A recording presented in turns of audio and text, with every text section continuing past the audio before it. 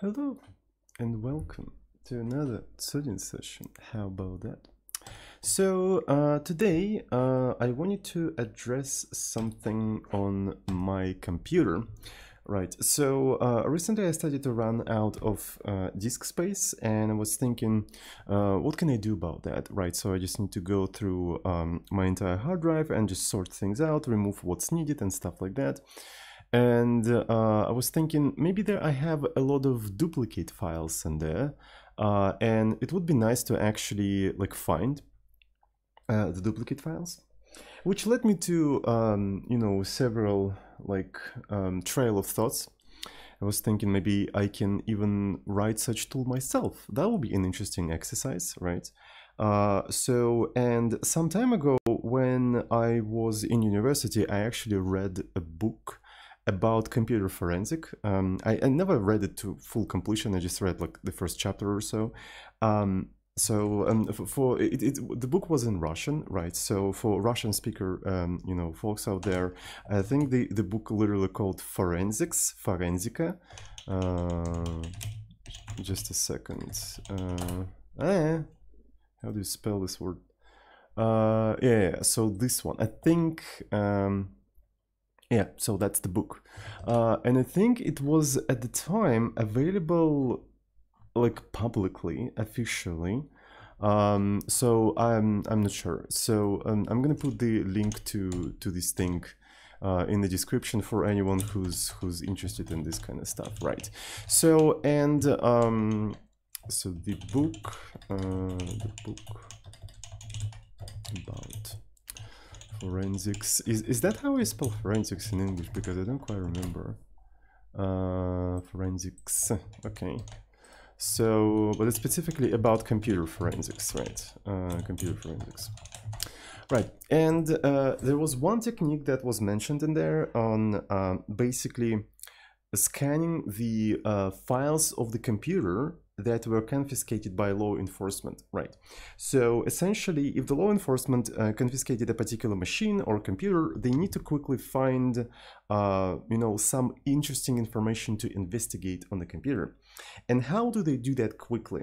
Well, the idea is you build a database of hashes of the common files, right? So you take all of the common files, for example, the system files of Windows or the system files of all of the distributions of Linux, and maybe common image files, common video files. Luckily, you can get this kind of information pretty much easily, right? You just download this thing. You can even maybe automate that process of building this database of common files. And the cool thing is that the hashes are usually 32 bytes or 64 bytes or something. It's just like a very small number. And you can build a huge databases of hashes of common files, like enormous databases. And they're not going to take that much space, right? So, and you have a database of the hashes of the common files. What do? You take the confiscated computer, you scan all of the files, traverse the directory recursively, and essentially take the hash and check if it's a common file. If it's a common file, you ignore it. Right. If it's a file that never appeared in a database of common files, you remember it, and then at the end of the scan, you present the list of all of the unusual files on the machine, right? And this is where you want to start investigating and looking further, right? So you want to filter out everything that is not of the interest, right? The common stuff, and start looking into something that user might have created. So yeah, and that's apparently a common technique. I don't know if this technique is still actually used, but at least that's one of the technique that was mentioned in that specific book. Hopefully I actually gave the link to the right book. If this is not the right book, just let me know. So, and this is a pretty cool technique, and it's also a simple one, right? So anyone can do that, right? So you don't have to be a law enforcement to just pull that off. You can start building this kind of databases yourself. So, and what I wanted to do, I wanted to maybe utilize a similar technique, right? So to find duplicate files. essentially what I want to do, I want to traverse my machine, and for each file I want to compute the hash, and I want to remember that hash, right? I want to remember that hash, and then as I compute, if I encounter the same hash, I mark it as a duplicate, and I basically collect the list of the duplicates. Right, so basically, as I traverse the machine, I'm going to be maintaining a huge hash table, you know, of file hashes. And then at the end, I only need to present the list of the files that, rather the list of the hashes with the paths that have more than one hit, right? So, and that sounds actually relatively easy to implement, and also pretty fun to implement. So of course I could have used some, you know, existing tools, but I mean, I wouldn't be making video then, right? So what's the point? So what is more interesting for you to watch?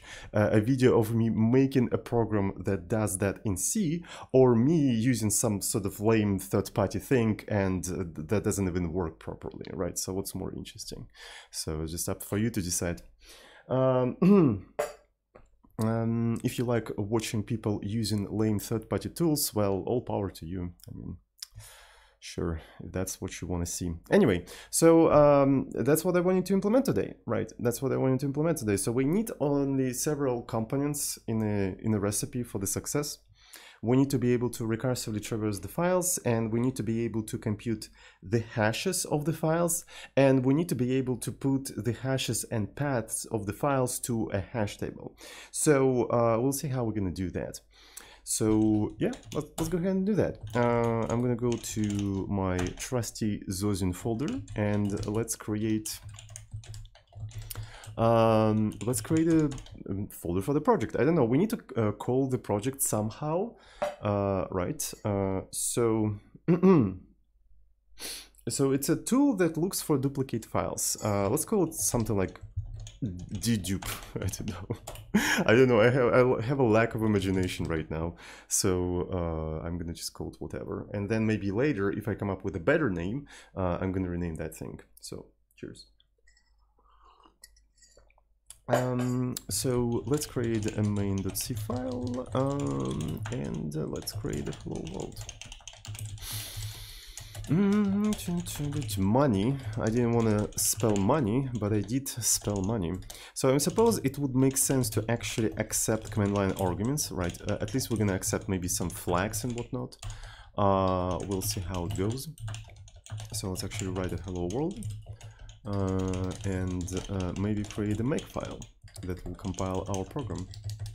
Dedupe, and it depends on main C, and I'm gonna call the compiler C flags, O, libs.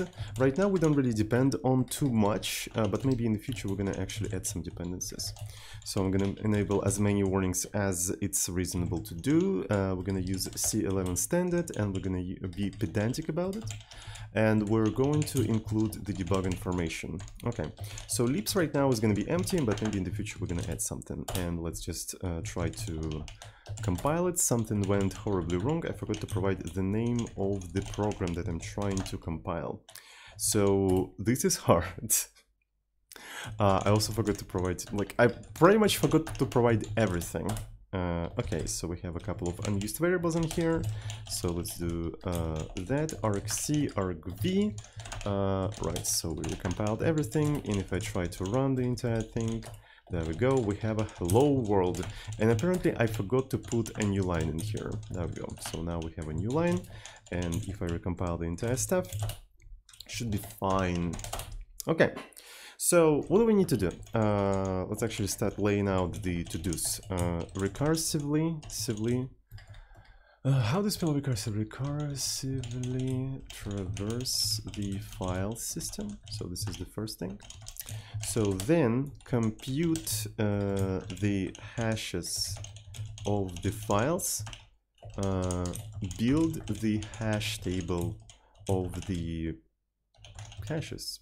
I don't know, build the hash table. Okay, so we'll need at least like 3 you know, steps in here.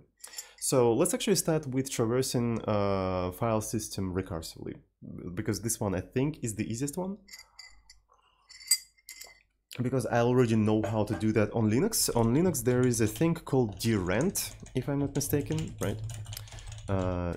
Drent. Yeah. And can I do a man page on drent? I didn't think so, but I know that one of the functions from drent is called opendir. There we go. So yeah, essentially you have to include drent. And the API is the following. You open a directory with a particular name, right? You open a directory with a particular name, and it gives you the handle. And then you use other functions from drent, like readdir, I think, readdir, and it returns you a pointer to sort of like the next entry within the directory, right? It's the next entry within the directory. And within that directory, you can know the name of the file, maybe some sort of a type of the file and whatnot, some additional information. And that can help you to recursively traverse this entire stuff. And after you're done, you can close the directory. Okay, so this is a pretty straightforward API. So let's actually start by looking at the current folder, right? So open dir. This is going to be dir, and this is going to be the name. And if this entire thing failed, right? So as far as I know, it may fail. And what does it return? It returns on error, it returns null, and error no is set appropriately. Okay, so let's do something like fprintf std error. Could not, maybe let's actually do something like this, error could not open directory s because of s, right? So, and let's create something like this, dir path, right? So this is going to be dot for now, dir path, and here we're going to use dir path, and the entire thing is going to be located in here. It's std error, error no. There we go. And then we're going to exit with just 1. There we go. And at the end, we're supposed to close the directory, right? So we're closing the directory. Everything should be fine. Okay, and then we start reading the entire thing. So readdir returns a pointer to direct structure. Next directory, it returns null on reaching the end of the directory stream or if an error occurred. Okay, this one is actually interesting. So readdir may return an error, right? But in both of the cases, whether it reached the end or it hit the error, it will return null, so you have to check the error no. Because of that, you have to clean the error no before even trying to do anything. So yeah, it's a little bit annoying, but it is what it is. A lot of, you know, POSIX C APIs are like that, so there's nothing much you can do about that. Just a second. So, excuse me. Okay, so this is the entry, and we have to provide the handle that we got in here. And while this entire thing is not equal to null, I suppose what we can do, we can just print the file names, right? So file as entry, and in here, what we're gonna do. So where is the entry? It's a pointer, and the name is dname. Okay, and the name could not be longer than 256 for some reason. Right. I wonder if you can have files longer than 256. Is that a thing that you can do? So 256. So that's the basically 256 characters. Can I create a file of such size? So if I touch this thing, file name too long. Oh, that is very interesting. So there is some sort of limitation on like a Linux systems and whatnot. That is very interesting. I didn't know that. I don't know why I didn't know that, but 256, looking at the length of this name, I would say 256 characters is a reasonable, you know, limitation for the file name. And even though I have 256 characters, right? 256 characters, just a second. Right, in here, I still cannot create 256 character file name, probably because one of the characters here is reserved for null. Yeah, it's null terminated, right? So effectively what it has in here is 255, right? So let's actually try to touch such file again. You cannot do that, but if I remove one single character, it should be able to create. There we go. So it's kind of interesting. All right, and I wonder if that's the limitation specifically of Linux or of Touch itself. This is actually a very interesting question. Right, so whose limitation is that? Whose limitation is that? Is it possible for me to just go ahead and create such file somewhere in here? Let me try to compile the entire thing. So error, could not open unknown, escape sequence. I cannot see shit in this mist. Yeah, okay, so this is supposed to be /n. Hopefully that will work.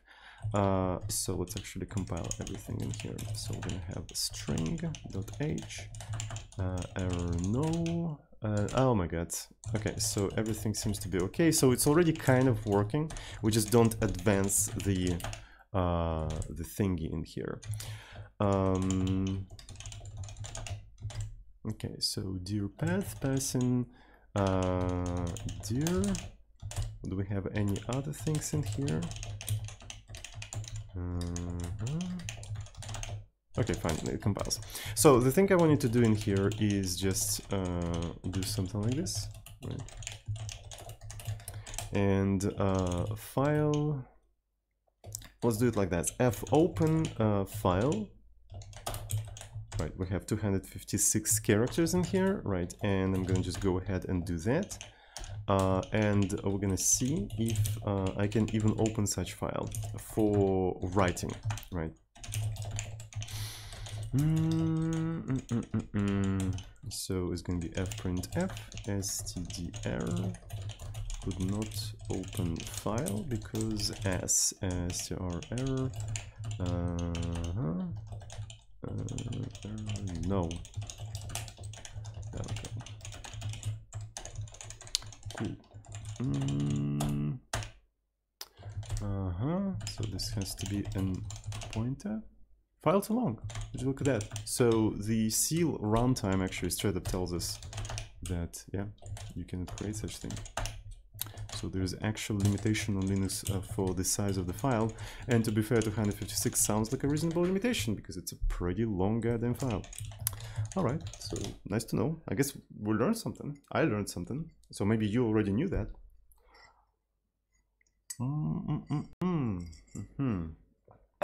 Okay, again. So what do we have to do in here? Then after we printed the file, what I need to do, I need to take the next, the next entry, and I have to keep repeating this entire stuff. And if error no not equal to 0 after this entire thing, what I have to do, I have to, throw an error. Error could not read directory s because of s, right? So, and this is going to be dir path and str error no, and we're going to exit with 1. There we go, there we go. And undefined main because I renamed main to main2 because I was experimenting. There we go. So this is the files that we have.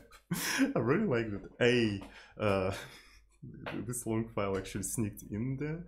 But yeah, so essentially, yeah, you can iterate through all of the files. But this entire thing does not iterate the file system recursively, if you know what I'm talking about. Right, so just a second. All right, so it doesn't iterate it recursively. And this is something that we'll have to do ourselves, I suppose. So also it includes like these dot and dot files, which you probably want to ignore. So what people usually do, right? So they straight up just check if this entire thing is ignorable or not. As far as I know, the easiest way to ignore this entire thing is to take a look at the first character, and if the first character is a dot, right, just basically ignore this entire thing. And this is might be the reason why on Unix the convention is if the file starts with the dot, it's an invisible file, right? Because it's just easier to ignore also the current folder and the parent folder or something. Or maybe it's the other way around, because there is a convention of dot being invisible character and dot denoting an invisible file, the names of current folder and the parent folder are the dots. So it could be the other way around, doesn't really matter, to be fair. Anyway, so how would you recursively traverse this entire thing? Well, that's a good question, my friend. So since it's a recursive traversal, we need to create a recursive function, right? So let's call it something like print files recursively.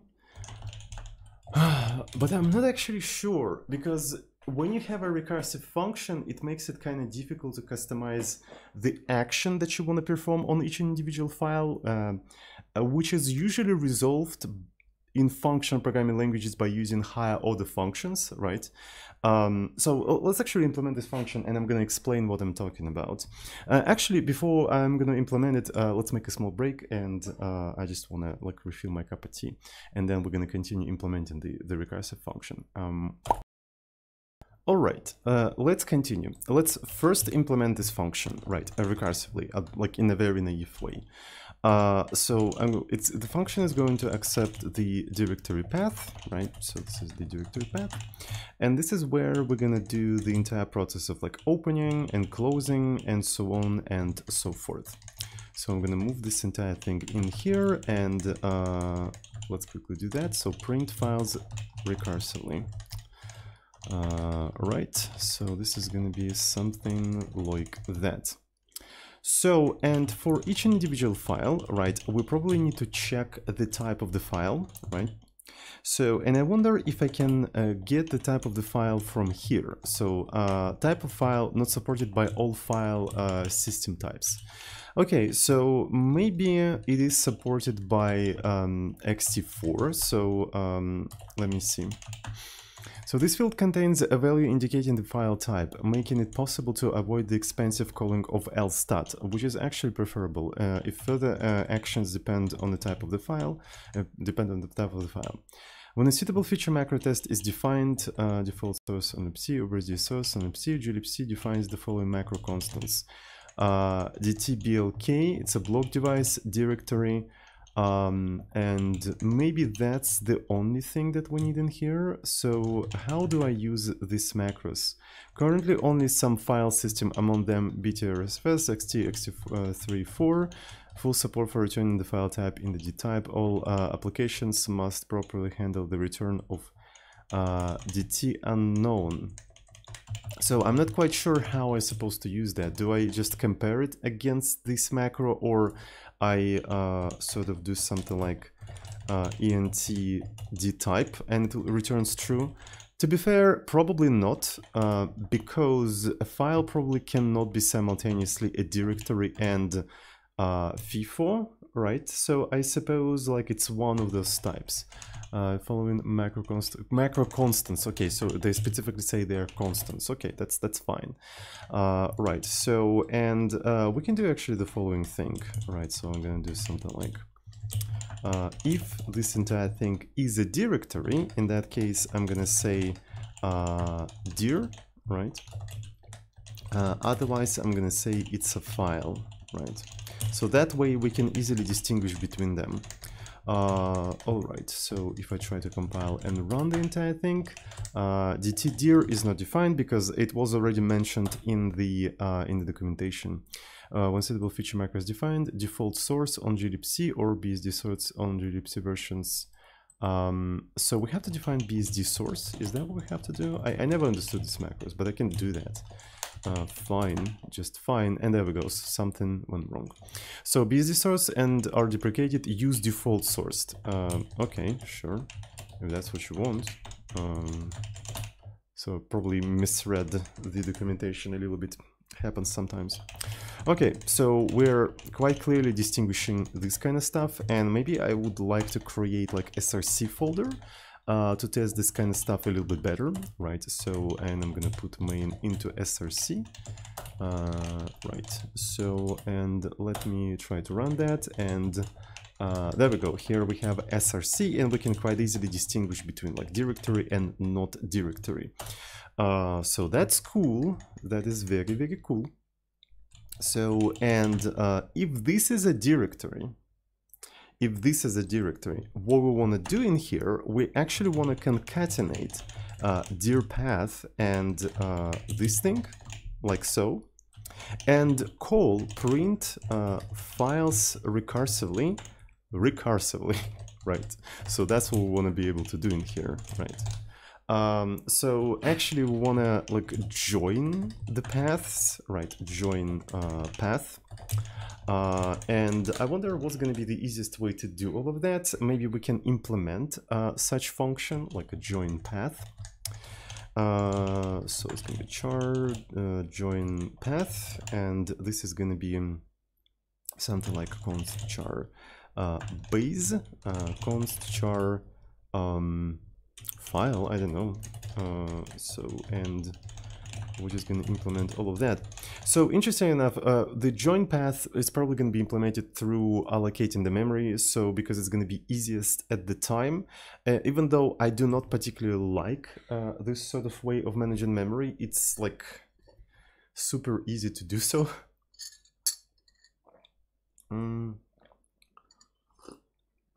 This right now, so maybe later I'm going to actually make it a little bit better.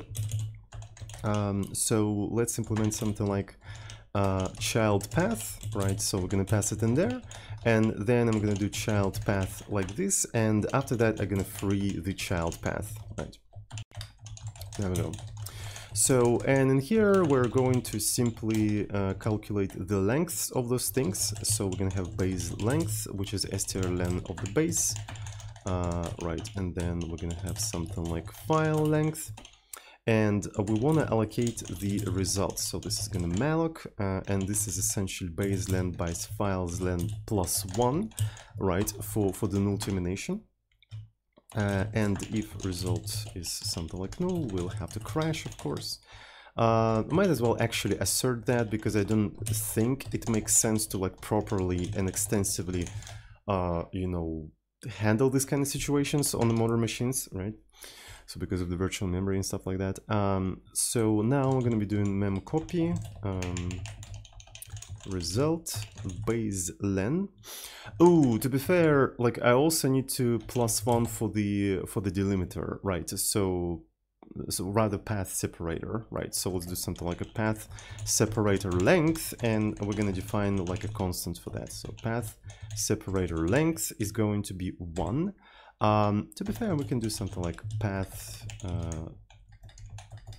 separator, and it's going to be like a slash, and here we're going to have size of the path separator but -1, because the size of a string literal will return length of the string +1 because of the null terminator, right? So you have to be aware of that.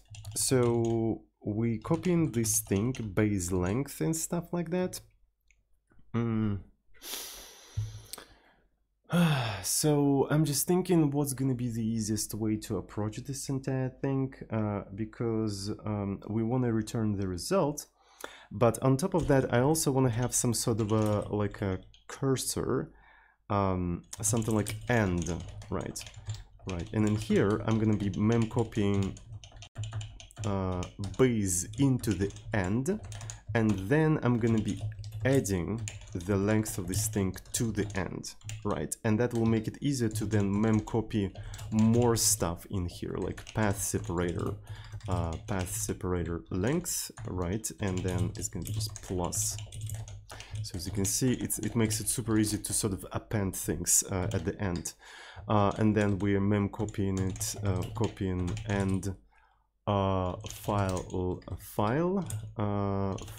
length, right? And then end plus file length. And as you can see, we added up all of this length and also +1, which means at the end of this entire thing I can just add the null terminator, and then I can discard the end and only return the result. So interesting enough, to make it sort of consistent, I can even call this something like begin, right? So as you can see, this is the beginning of the result. And then I assign n to the beginning, and then I just append things by memcopying them and then shifting them, and then I just return the begin. So that's the function that we probably want to have in here. Not the function we deserve, but the function we need for sure. Okay, so we can test how this function works. So let me quickly just create a new main. So, and let's say that we have two things. So the base is going to be foo bar, right? And the file is going to be something like hello world. Hello world. And I want to print this entire thing. All right, so join path, base, file. Of course, that will leak a little bit of memory, but that's fine for such a small, simple program, so don't worry about it. Don't even worry about it. No target specified. I think I'm in the wrong folder. A boom, and something went wrong. Okay, so assert is not included. Let's include assert. Okay, assertion begin equal, no, it has to be not equal to null. There we go. So as you can see, we successfully concatenated these two things. Okay. That is cool. That is cool. So let's remove that. So our join path function works successfully, and as you can see, we're calling this entire thing recursively. Okay, so if this is a directory, we probably don't want to go to dot and dot dot directories, right? So we need to make sure that the file, like the D name, is not equal to dot and double dot. So let me see. So we know for sure that this is a directory, and if nt-dname strcmp dot not equal to 0, and this entire thing not equal to dot dot, only then it makes sense to do the recursive traversal. Okay, cool. So, and what this entire thing is going to do, right, it is going to start at the dot, right, start at the dot, and traverse everything recursively. It will not only print what's inside of this folder, but it will also try to go inside of the src, right. Not quite sure what's the best way to print this entire stuff, because you see, we're only printing the file names, so it would be nice to actually, you know, do something like dir path, right? Something like dir path. Oh, by the way, I wanted to actually put it to do in here. Something like to do avoid using malloc in here, right? So right now I just don't want to think about you know, not using malloc, but maybe in the future, to simplify the API, we don't really want to use malloc directly. Okay, so here is the thing. So as you can see, we managed to go to this entire thing traversally.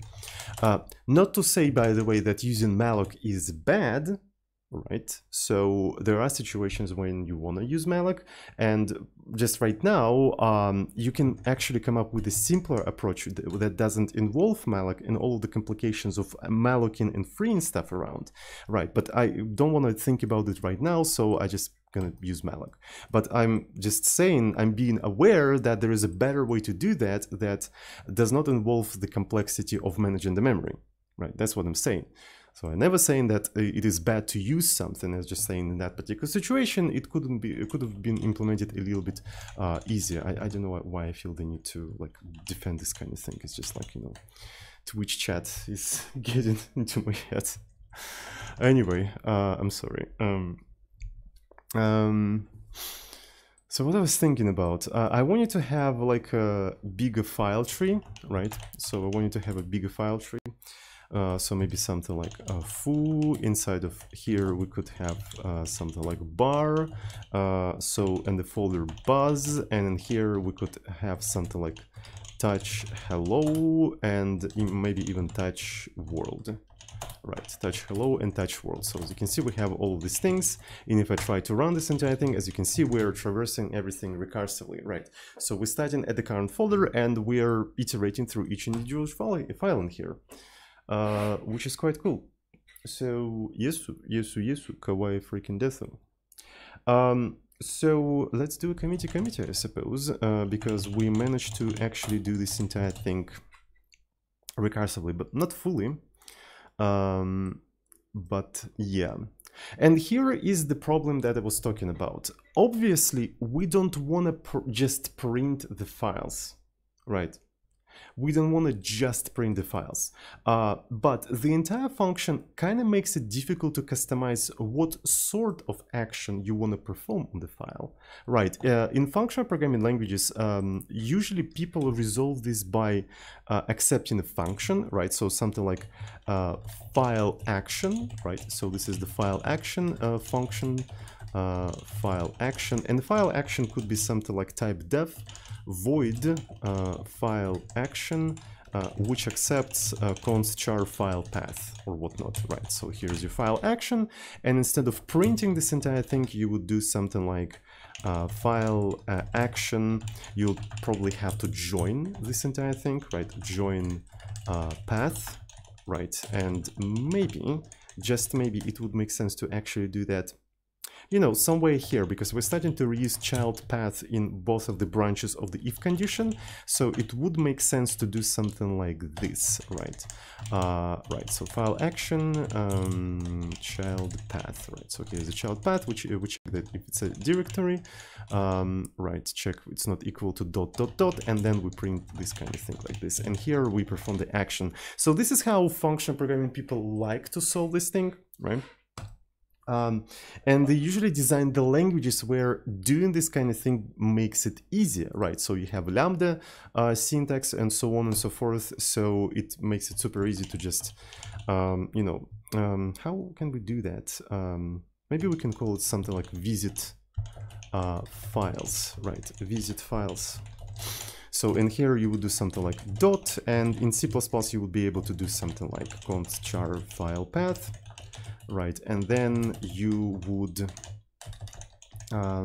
it like that, right? And quite often in this particular situation, you want to be able to sort of access the memory outside of such Lambda, right? So if you have some sort of a counter, you want to be able to increment this counter, and because of that, the count has to be captured into this entire thing. So that's why it's called closure. You enclose the variables into the closure, and then you pass it into this function that calls this function. So this is the very functional programming way of solving this problem of customizing the action that you want to perform on each individual file. Right, but I think there is a different way of customizing the action that you want to perform. I'm not saying that it's better way, it's just different, right? And I've been doing functional programming for quite some time already, actually. I've been doing functional programming for, I would even say, way too long, right? So, and I want to try different things. So, and in here, I think I know a way to make it different and more of an imperative way of customizing such function. Essentially, to customize the action that you want to perform in the function, you want to get rid of the recursion. So, and the question is, how can you get rid of the recursion in a recursive algorithm? Well, the only reason why do you need to use recursion in this specific case is because you want to maintain a stack of the directory descriptors, right? So, and essentially what you're doing in here, you're abusing the call stack to store the directory descriptors on it. Right. What if we create a data structure of some sort of a, like, I don't know. So this is called dir, and I'm going to call it a recdir, basically a recursive dir. Right. And this recursive dir is going to consist of the stack of those things. So it's going to be dirs, and here we're going to have a dir's capacity, and here we're going to have a dir's size, right? Here we're going to have a dir's size. And essentially, we're not only... so essentially we're going to be maintaining that stack, and we're going to have like a function that gets us the next entry in here, right? So it's actually Okay, so we can even make the API look exactly like dirrent API, but in a recursive fashion. Okay, so we can even do something. This is actually very interesting. So open a rec_dir, right? So we can have something like this, open rec_dir, which will accept const char dir path, right? And it will return you rec_dir pointer, right? Then we're gonna have close rec_dir, which will accept this thing. So since we're following like a style of dirrent, I might as well actually get rid of the underscore in here. This is a close dirrent, but I'm not sure if close dir returns any ints. So apparently it does return some ints, right? This is gonna be that. rec_dir p. And then we're going to be returning dirrent entry for read rec_dir, and it will accept rec_dir p. Right. So, and the idea here is that you just use it as a regular API in here, as a regular dirrent API, except it will traverse all of the files recursively for you, right? So you would do something like rec_dir, dir open rec_dir is going to be dot, and then you want to do something like struct dirrent entry read rec_dir dir while entry not equal to null. And this is where you want to perform your action on the file, right? This is where you want to perform the action on your file, like this, right? So essentially, you're taking this entire function and put it inside out, actually exposing the file action that you want to perform, right? So you see, there's no recursion in here. The stack is maintained explicitly, and the action becomes obviously customizable.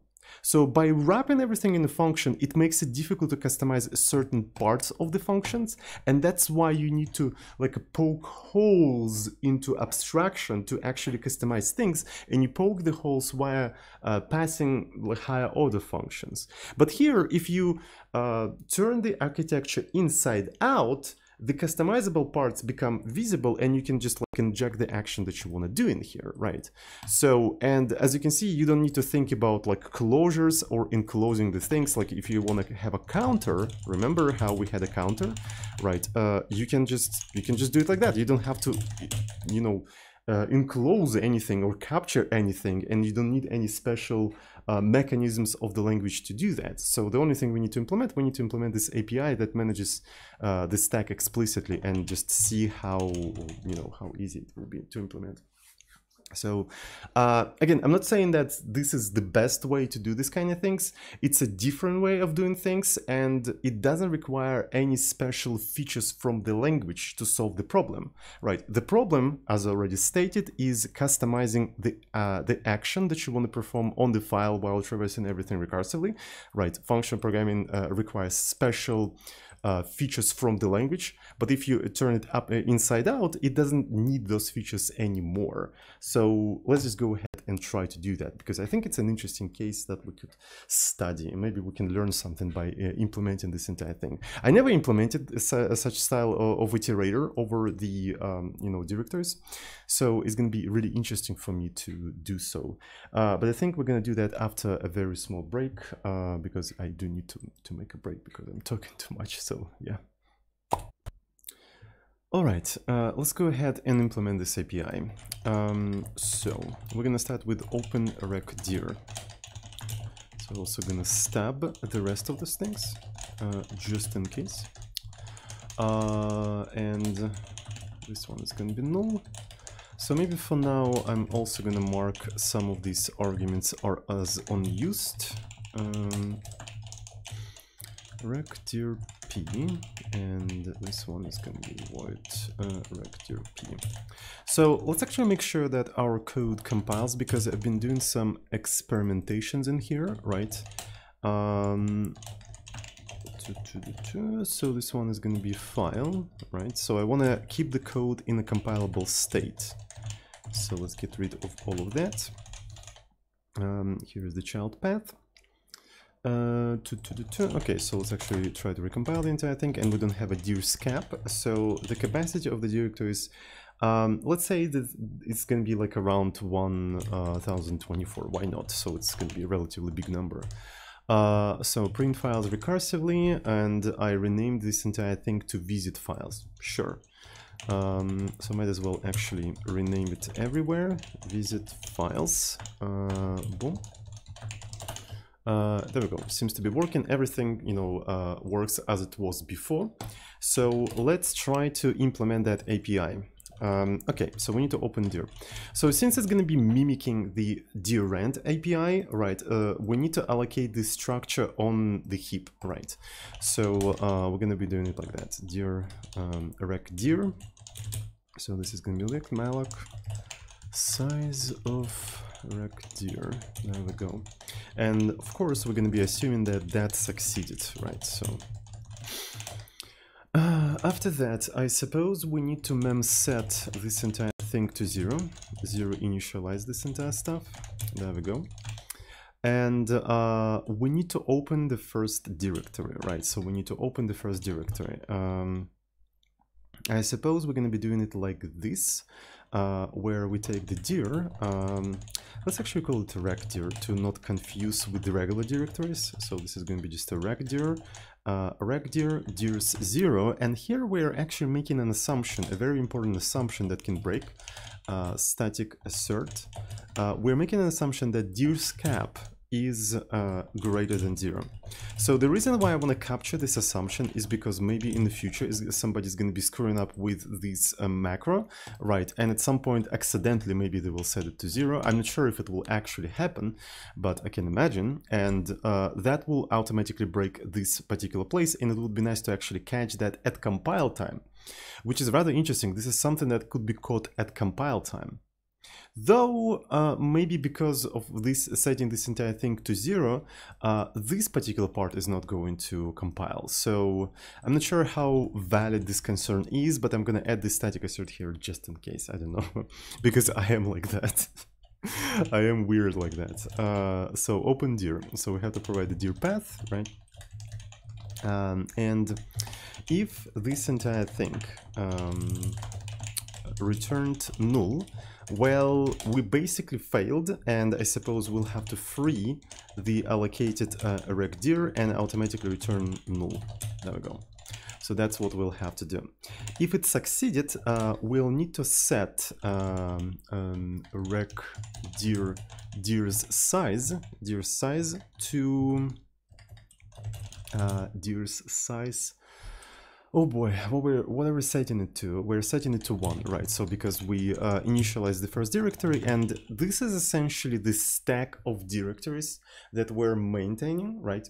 And we essentially pushed like a first directory to our stack, which is rather interesting. Maybe that basically means that I need to have a special function for pushing things onto the stack of the directories. This is actually rather interesting, so it would actually make sense. Something like int, because it may fail, rec dir push, right? And you would do something like a dir path, right? So you would do something like dir path, and this is where you would put this entire thing, right? So, and essentially, you do something like this. You open the directory, right? So I don't like how big this entire thing is, but maybe that's fine. And the problem here is that I have to like sort of duplicate this entire stuff. But maybe that's fine, right? So this entire thing is supposed to be a pointer, but I can do something like dir pointer, right? And this is going to be the current dir that I'm sort of working with. right? And in here, I'll have to do plus plus. So I'm basically allocating the first thing. And this static assert becomes kind of obsolete, and it becomes a runtime assert, where you essentially asserting that, right, rec_dir, you're asserting that rec_dir's size is less than dir's capacity, right? So it becomes a runtime assert rather than the compile time one.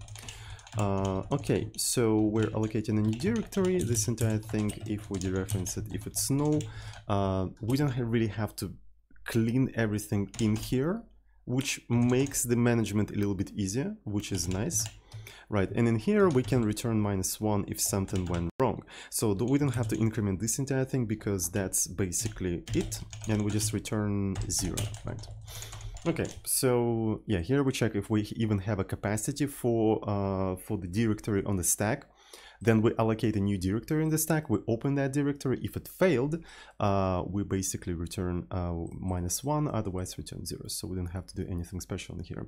So when I'm opening the rec directory, I'm allocating the memory for that, and then I do rec_dir push.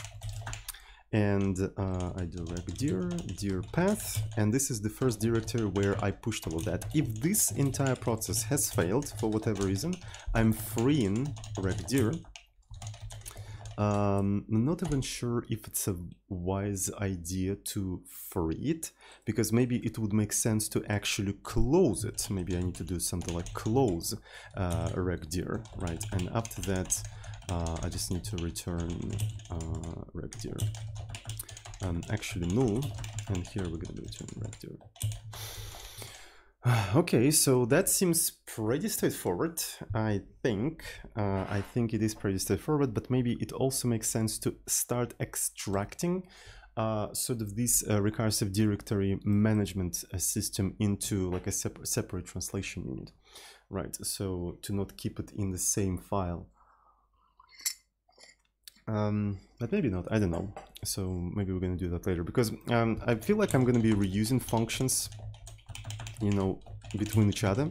OpenRecDir already kind of tries to reuse the closeDir, but to be fair, maybe it shouldn't be using closeDir, because I know for sure that just freeing is sufficient enough. Like, I'm in a context where it does make sense. Okay, I don't have to worry about that. All right, whatever. So we open the recursive directory. Now, how do you close the recursive directory? Well, so to close the recursive directory, we need to iterate through each individual directory in the stack and close them, right? So we need to close them all. So I'm going to be doing something like size ti less than rec_dir p, and it's going to be dir's size plus I, and we're going to do closeDir. Interestingly enough. So closeDir may also fail, but in which case it does fail. I wonder if it fails for using incorrect thing.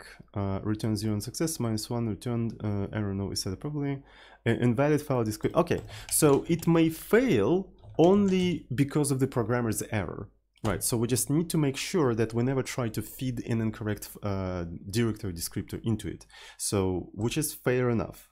Okay, that is in fact fair enough.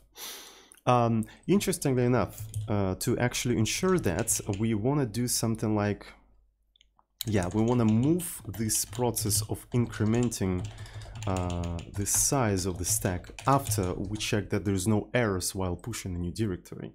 Yeah, so here's we're locating this entire thing. Now we make sure that everything's opened, and only then we're incrementing, and that way we're never going to have invalid thing on the stack. Okay, that makes sense. All right, so closeDir, and then I do something like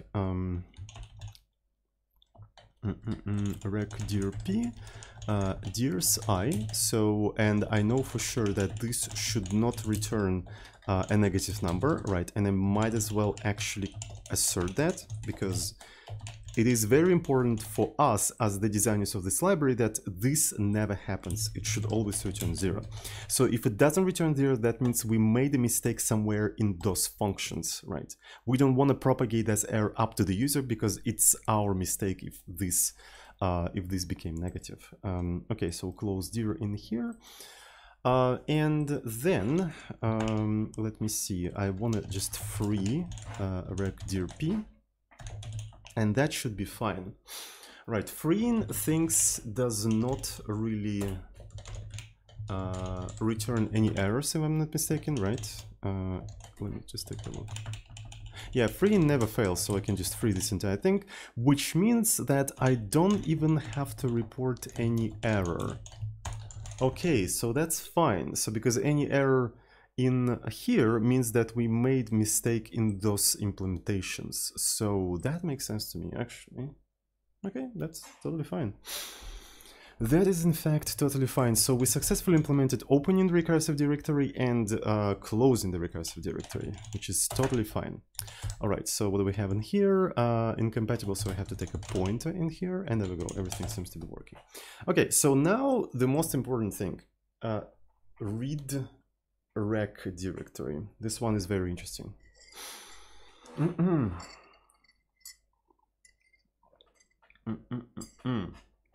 Because we need to take a look at the top of the stack, right? Do we even have a top of the stack? That's a very important question. So do we even have enough of the directories on the stack? So if we have greater than 0, that means we do have enough directories, and here is the top of the stack, right? So this is going to be something like dirs, and this one is going to be -1, and we're going to take a pointer to this entire thing. Right, so here is the top of the directory stack. Otherwise, if we don't have anything in there, we straight up return null. There we go. Cool. All right, we do have a top of the stack, and what I want to do, I want to call read dir on the top of the stack.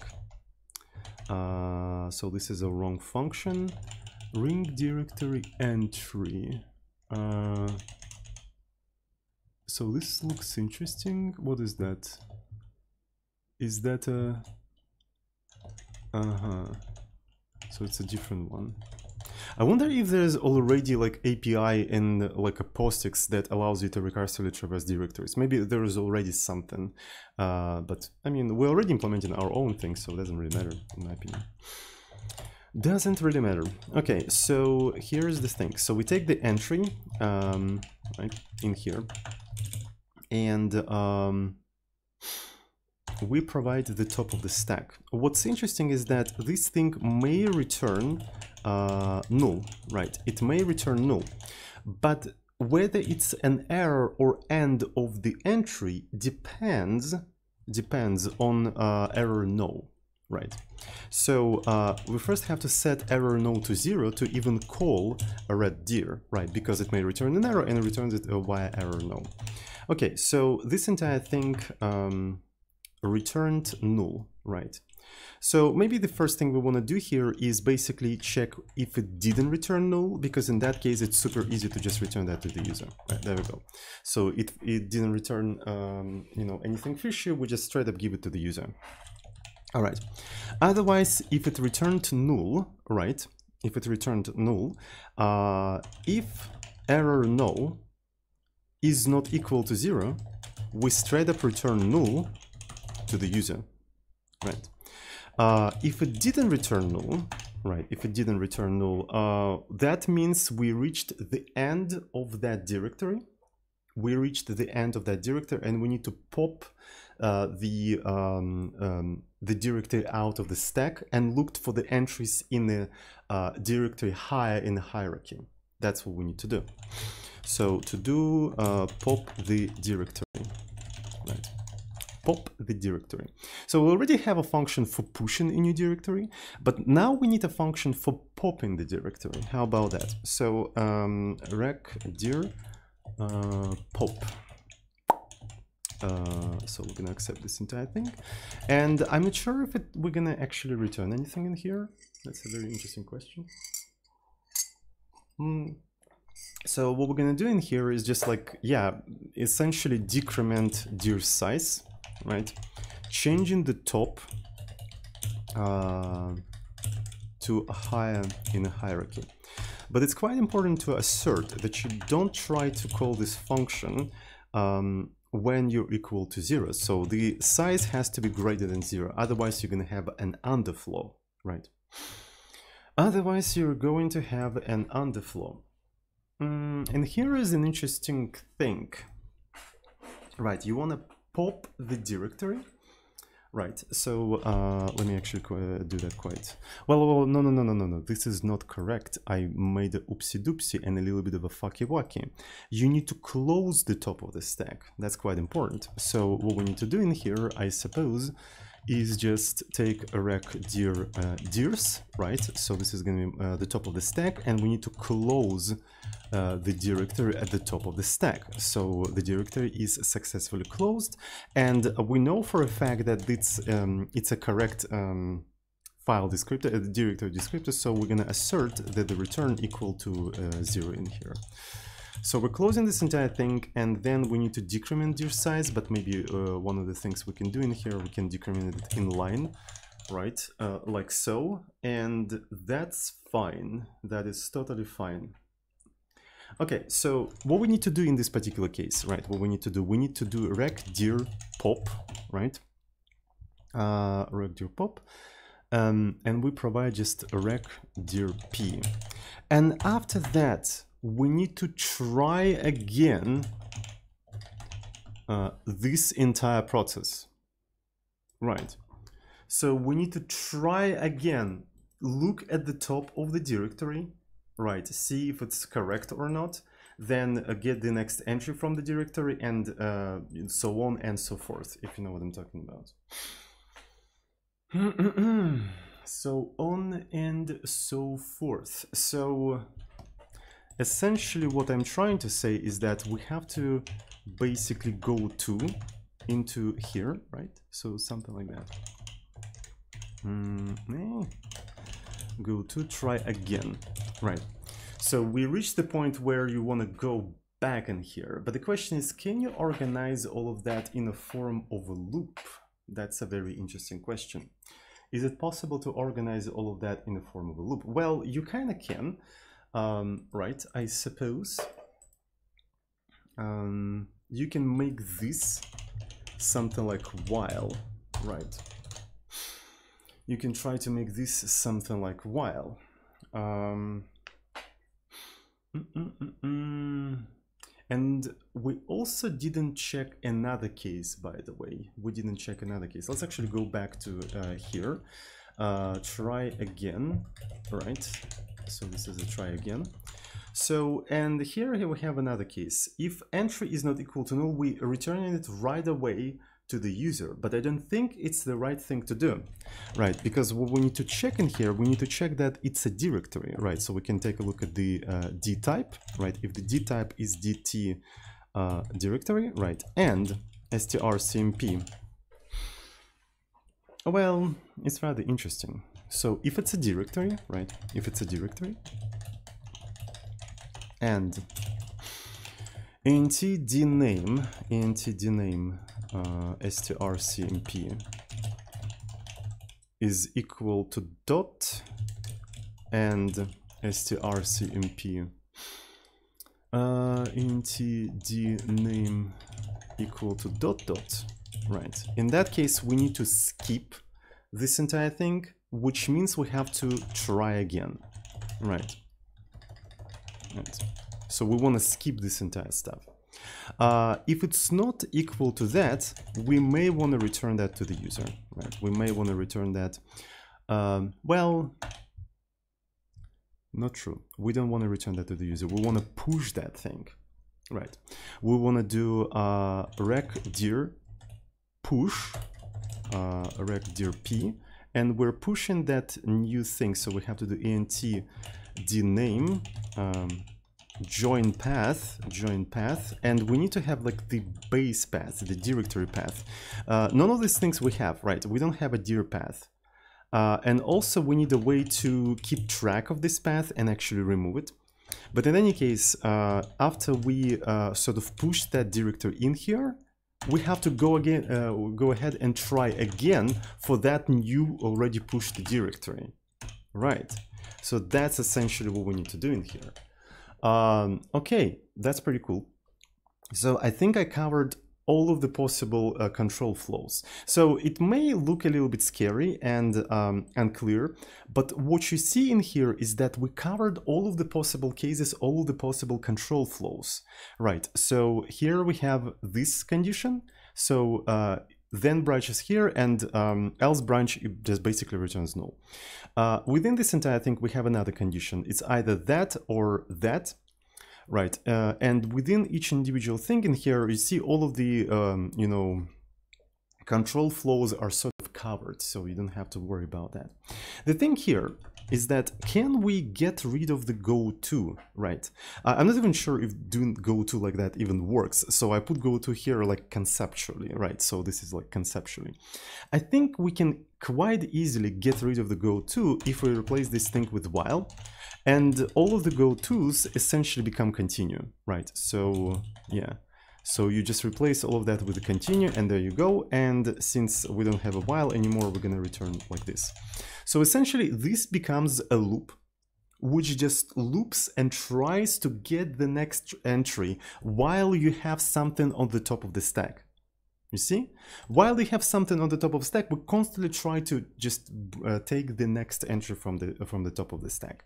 So, and then we get the top of the stack. We clean the error no, because the error no may return something. We read the entry. Entry is not equal to null, and it is directory, right? And it is actually dot and dot dot. In that case, well, sorry, next one. Okay.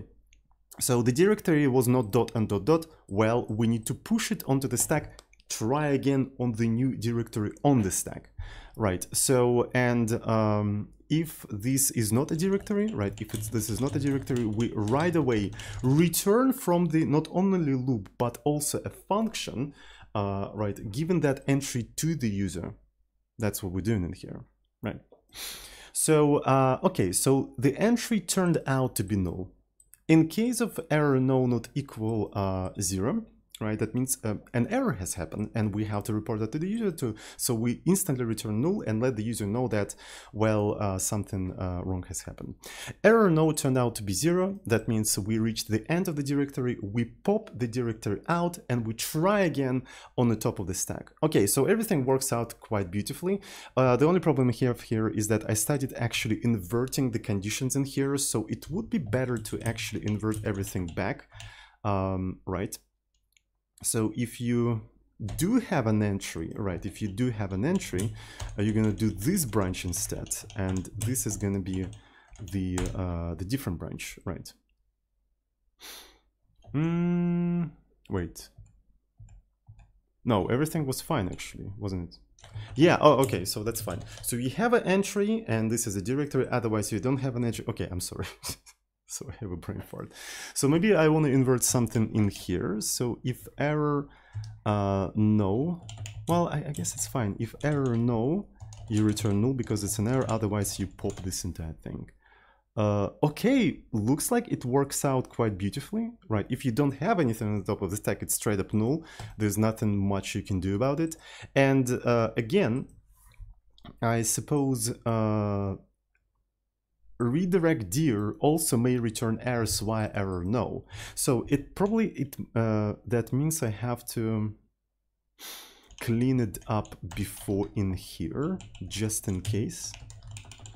And I'll have to keep cleaning it up on each individual situation. So the thing is, if I don't clean it up here and I end up with a regdir p that has an empty stack, that means I may potentially return, you know, null, and also set error no to not 0. So I think it makes sense to clean it up here and clean it on each individual iteration in here. I think it does make sense to do that. All right, that's pretty cool. So the only problem we have in here is that how do we handle memory and join path and some other bullshit? So you see, this is the problem with malloc, right? The malloc introduces additional complexity that you have to constantly think about, right? You have to constantly think about, okay, you malloc, now you have to deallocate. So maybe, I don't know, what we can do in here. We can keep track of these paths somehow, or I don't know, we can have a buffer where we keep the current path. This is actually very interesting. We could keep track of the, you know, the path buffer or something. So something like a path, and it's gonna have like a particular size, right? So do we have something like a max path? Is there a limitation? So there is a limitation on the size of the file name in Linux, as far as I know. But is there a limitation on the path? There should be something. There should be something. We can set it to maximum path, and I do quite remember that there was something. C max path.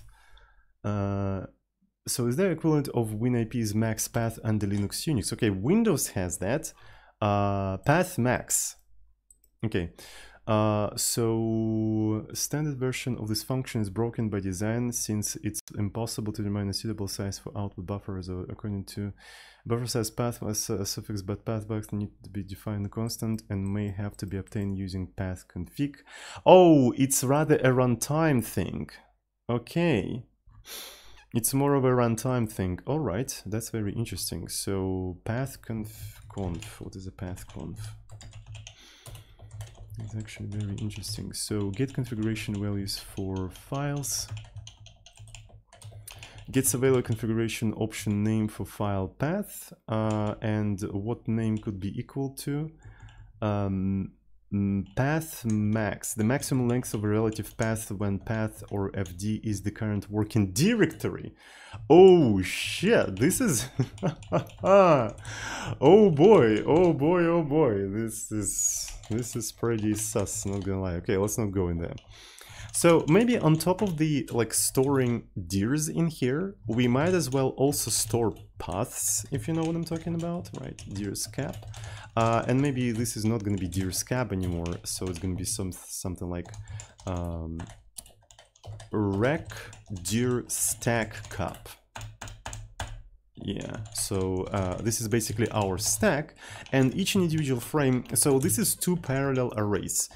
Each frame contains a single directory and its corresponding path. That's what we have in here. And when we push in this thing in here, we also push in the dir path associated with it. So interestingly enough, so when I open the rec directory, this path is not really manageable by us, it's manageable by somebody else. So we'll probably have to duplicate that string. So do we have a strdup? Duplicate the string. So I think I'm going to do strdup in here, right? So this is what we're going to have in here. So we duplicate the string. And now this is the string that we'll have to manage, right? So this is the string that we'll have to manage. So this is the dir. Let's put it this way. I suppose this is going to be char path rec dir dirs. Oh boy. Oh boy, oh boy. Maybe I shouldn't keep this as a parallel array. Maybe that's a bad idea. What if we just had like a rec dir frame where you have the dir and the path? If you know what I'm talking about. Is that a good idea to have something like that? And then we could have a rec dir frame. Alright, frame stack and rec dir stack capacity. So we explicitly have the stack and we explicitly have the stack size. So that way it's relatively easy to not confuse things around, right? So let's implement it this way. What do you guys think? There's nobody to answer me. Anyway. I just realized the sadness of the situation, me streaming alone and then asking nobody, right? What do you think? Well, and nobody to answer. That's fine. Anyways, so assert stack size is going to be that. So let's actually go through all of the things in here. So push. So we can call it something like a rec dir frame. It's going to be top stack. Then here I can do something like top dir. So we opened the dir in here. We opened the dir, and if the dir turn out to be that, what do we want to do in here actually? So who manages the memory for this thing in case of a failure? That's the cool question. I suppose we, like rec_dir_push, is the one who's responsible for managing that thing, so we're gonna free this thing then. Right, if it's equal to null, blah blah blah, we free everything, so nothing ever happened. In case of a success, we just do plus plus. Okay, so and another thing we'll have to do is that top path has to be equal to dir path, and because of that, I can finally do something like this. It's going to be path. You know what? What if I do something like path and then top path, and if this entire thing turned out to be null, turned out to be null, only then I do top path as well. So is that a more readable way of doing that? Okay, so I'm taking the new top and I'm, do path, dir, open dir, and so on and so forth. And then plus plus. Okay, I guess it's fine. So I don't want to rat hole on this function for too long. Stack size, and this is the stack size. Okay, what else do we have in here? When I do pop, right? So I'm going to be doing that, and this is where we have to be a little bit more careful. I'm going to extract the top of the stack. Like so. So here's the top of the stack, and I'm closing the directory at the top of the stack, right? So this is going to be dir, and I make sure that this never returns 0, otherwise we did a fucky wacky in some of the functions. Let's not actually do that on a single line. And after that, I also need to free the path, right? Because we are managing this entire thing, and then I need to decrement the stack size, right? So decrement the stack size. But again, I feel like it's totally fine to do that in line. I don't know why I don't want to do that in line, but yeah. What else do we have in here? So while we have something on the stack, right? rec_dir frame top is going to be equal to just, I suppose, that stack. So this is the top of the stack. As you can see, so we're still managing the stack. We're just managing the stack explicitly. That's what we're doing, right?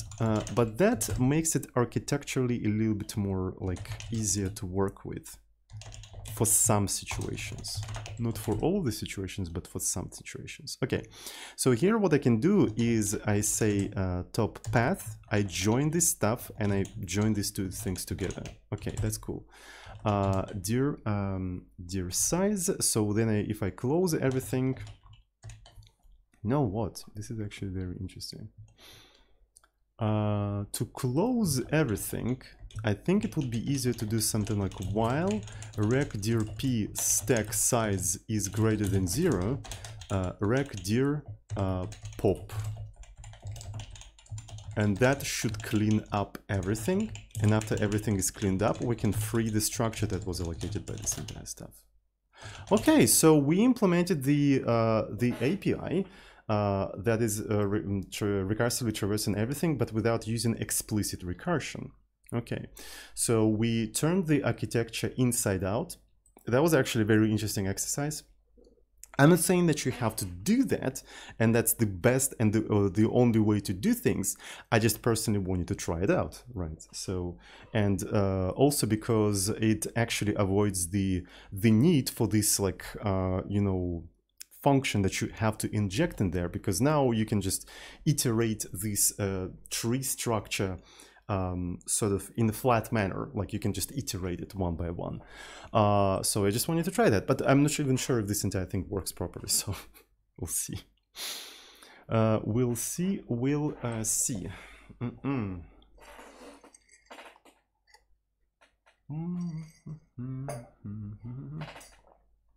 Okay, that's very interesting. So let's maybe... So this entire thing also returns you the entry. That's what's interesting about that, right? It returns you the entry. But is that really what you care about? Do we want to return the entry, or do we want to return something else? because we care about the current path. Actually, we care about the full current path. So maybe it doesn't really matter. Right. Okay, well, let's make a small break, and after the break, we're gonna continue working on this stuff. All right, so you know what I want to do? I want to actually extract this entire thing into a separate translation unit. I think it's going to be beneficial. Let's go ahead and do that. We're going to call it recdir.h. If-and-def recdir.h, and then we're going to define this entire thing and the definition. All right, so let's put all of these things in there. Right, so this is going to be here. So then let's forward declare these functions. So recdir pop. So open recdir. Read recdir. Close recdir. Semicolon, semicolon, and I guess that's it. Okay. And recdir.c, which includes recdir.h, right, and all of these files, right. So let's take a look. So recdir push, blah blah blah. So this is a join path, and apparently it also wants to have a join path, unfortunately. So in a join path is something that is shared between all of these things. All right, so we'll see if we'll be able to actually do that, or maybe not. I don't know. So I don't know who has to own join path. It feels like join path for now wants to be in here, right? So let's actually keep it here, and then later we'll figure out where we can put that. Right. So ideally, I think like join path shouldn't be a thing, in my opinion.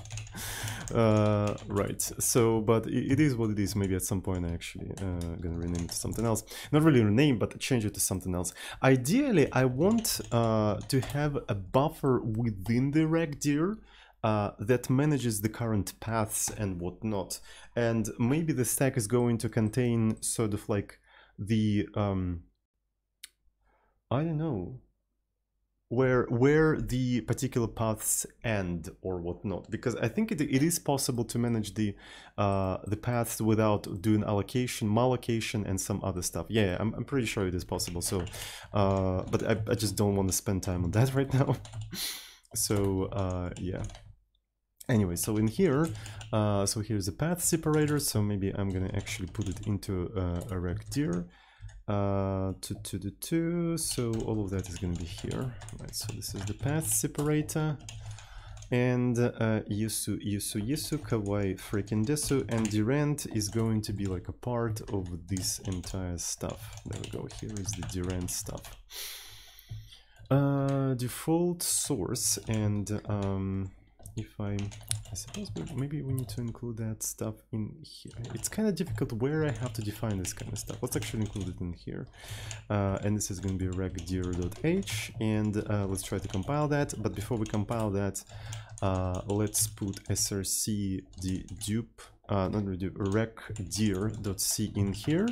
And maybe I'm going to actually do something like src in here, where we're going to just keep all of these sources as a list, so it's a little bit easier for us to just say src. Right, so src, so this is actually the source code, and then if we compile and everything, okay, so it's size t. Let's include the stdlib in here. What else do we need to include? String. Anything else? Assert. Strdupe. Strdupe. You cannot find the strdupe. It is located in string. And implicit declaration of strdupe. Really? Inside of recdir.c, even though I included string, it still cannot find the strdupe. Okay, so is that because I need to define default source thingy? I feel like that's the reason. This Linux macros, I swear to God, yeah, it was the case apparently. All of these macros, oh my god. Okay, so everything seems to be okay.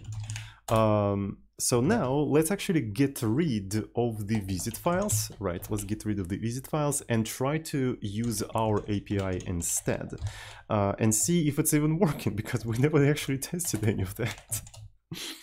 That's what's funny about this thing, we never tested. So we need these three functions, right? So we need to open the regdir. So here is the regdir, and we're opening the this thing. Then we have an entry, right? So I suppose, yeah, I remember that I have to clean error no before running everything in here, just in case. So do I really need to clean error no in here? That's the good question, if you know what I'm talking about. If you know what I'm talking about, I feel like I never have to clean it in here, because the user of this function will clean it anyway for us, right? Because that's what you have to do by using readdir, which is like a layer lower than we're working with. So yeah, and yeah, you're supposed to clean it. If you didn't clean it, yeah, I guess that makes sense. I'm gonna just keep it like that. If that will create an error, we'll probably fix it. Okay, so while entry not equal to null, or maybe while this thing, we're gonna be just printing the name, printf regdir file. So I'm gonna put regdir prefix just to distinguish between the output of the previous version, right? So I think it's gonna be important. And it's going to be entry d name, right? Entry d name. And then we'll have to repeat this entire stuff, right? And if error no equal to null, for whatever reason, right? Error no equal to null, that means we couldn't actually open this entire stuff. Interestingly enough, there could be some errors when you try to read something that where you don't have a permission to read that, but it has to be handled differently. So if error no, why is it equal to null? Not equal to 0, we'll have to do something like fprintf error could not read the directory, and the question is which one? We need a way to get the current path. That's for sure. We need a way to just get the current path. So let's do it like this. Char regdir path regdir. So essentially what it will do, it will just take the top of the stack, right? It will take the top of the stack and get the path from the top of the stack. Right, so let me see. So yeah, first we need to even check that we have something on the stack, right? So maybe it's going to be assert regdir stack size greater than 0, right? So we have something in there. Then regdir stack, then we take this entire thing -1, and then we return the path from the frame like this. There we go. So this is going to be a regdir path, and because of that, I should be able could not read directory, something like a regdir path of regdir, right? Regdir path of regdir, and then we're going to exit with 1, I suppose. Exit with 1. So and after that, we need to close the regdir like so.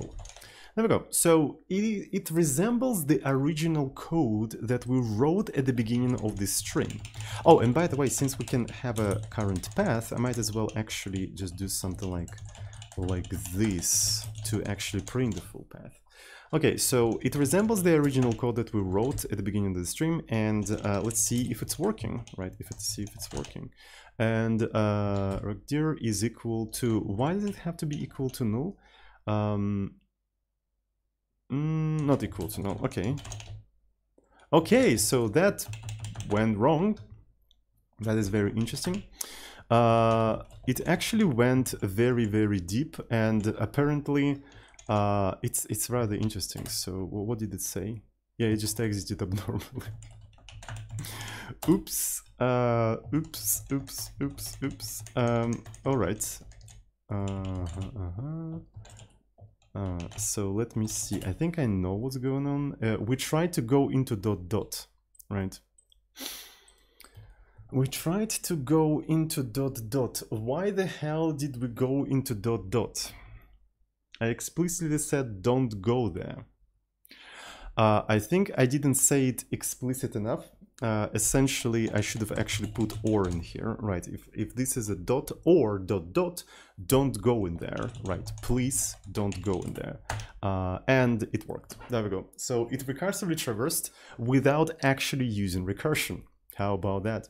And since it is not explicitly using recursion, it is quite easy for you to customize the action that you want to perform on each individual file, right? Because the API is so open. It's not a black box into which you have to inject the function. It is open box, right? So you open the directory, you iterate, and if you encounter something, you can just use this entire thing, and it works. And what's interesting is that you have a control over the size of the stack of the directory, right? So in recursive approach, you kind of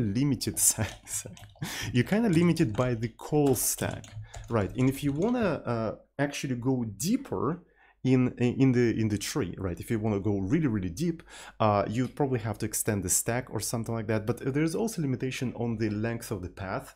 So maybe like the call stack is going to be fine. But anyway, the more you use call stack, the less you can use it for something else, because you also store the local variables on the stack, right? So you don't want to waste too much memory on the stack. But here I can say, I don't know, I can have like 1 million entries in the stack, right? And since all that is allocated in a heap, it's just like, yeah, I have full control of the stack, and it's a separate stack from the call stack, so I can still use call stack for some other things like local stuff.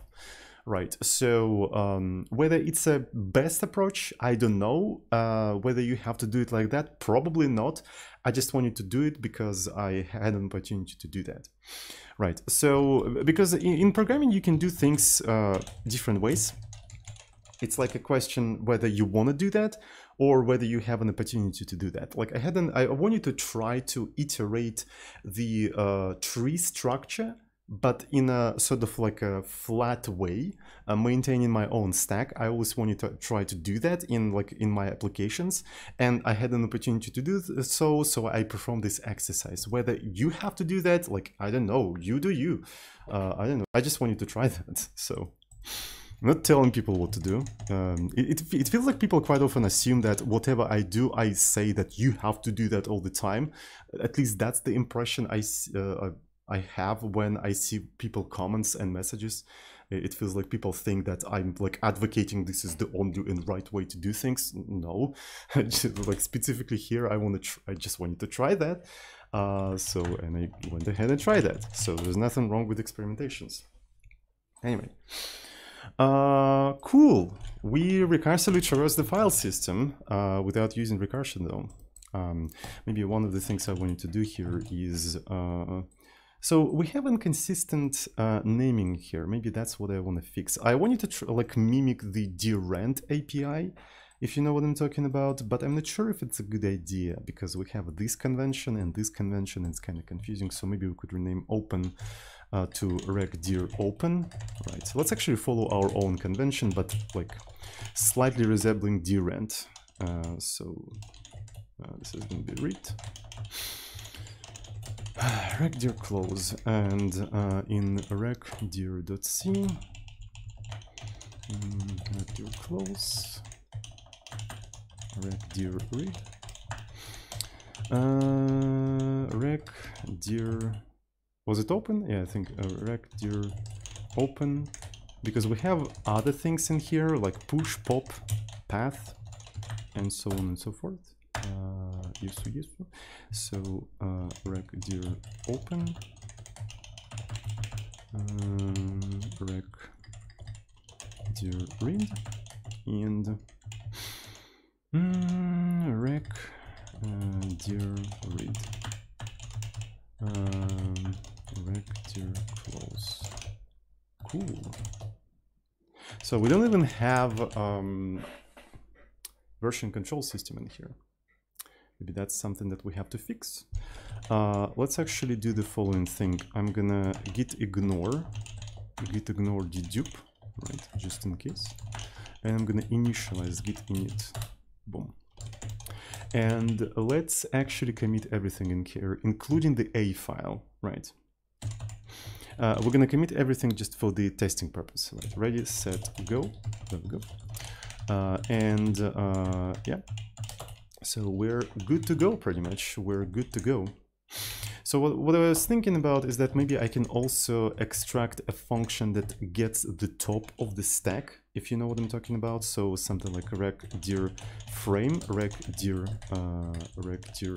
top, and it accepts rec dir,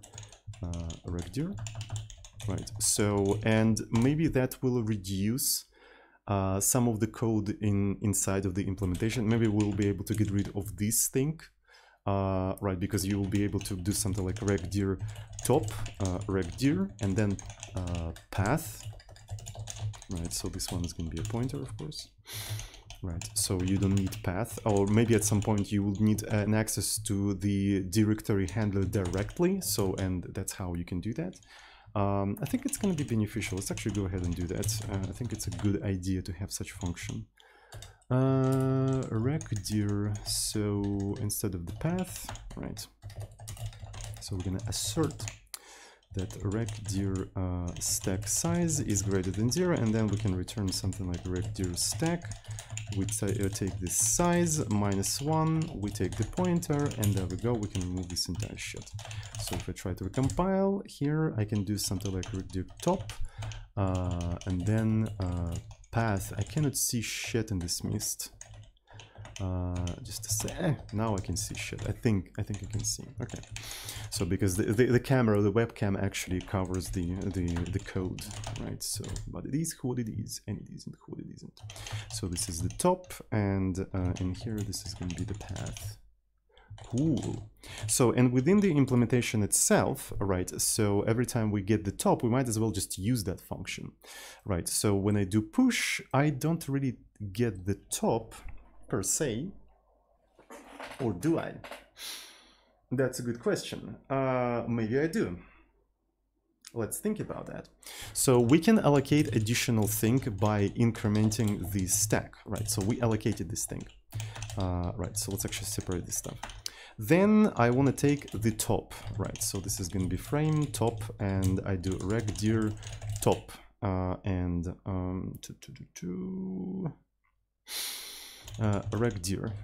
So the first thing I want to do here, I suppose I want to assign top path to path in here, right? So that's what I did. So this is the path. And then I want to open the directory. And if the directory has failed, right? If the directory has failed, now I need to do like additional stuff. And I'm not sure how easy it is to do that, right? Maybe what I can do here is just rec dir pop. Right, I can do rec dir pop, and I can just return -1. Otherwise, I can return null. Right, so this could be a different implementation, right? So you create a new thing, you take the top, you initialize this entire stuff, and if something went wrong, you pop. And inside of the pop, we have to actually have a special, code that checks that it doesn't try to close the null directory. Right, so where is the implementation of pop? Yeah, there we go. So here we take the top and we close the directory, but it makes sense to only close it if it's not equal to null, if you know what I'm talking about, right? If it's not equal to null. And for the top path, if path is equal to null, that's totally fine, I guess, right? So I guess this might work. I guess that might work. I wonder if for the close dir, you can call a close dir on null as well. Okay. function, close the directory stream associated a successful call. It probably may return ebadf, so you probably don't want to do that. But anyway. So, and then you pop that, and that will decrement the entire thing, so you don't have to worry about that. Yeah, there we go. So if I try to recompile the entire thing, it seems to be working. And it also now traverses the .git. That's pretty cool. So you see, it recursively traverses everything. That's so nice. I really like it. Okay. Clean up regedir unit. There we go. And let's push that. We have nowhere to push that, so I'm gonna actually restrain from doing that. So where are to-dos? Okay, we're done with recursive shit. Now we need to somehow compute the hashes of the files, right? So let's quickly do that after a small break because I need to make a cup of tea. So all right, let's compute the hashes. So we just need to pick some sort of like a hash function. I don't think it matters right now which hash function we're gonna use. We just need to have something, right? Because it's super easy to swap out the hash functions. So I think we could use something like SHA-256, right? And let's actually find maybe already existing implementations of SHA-256 in C, right? Okay, so there is something in here.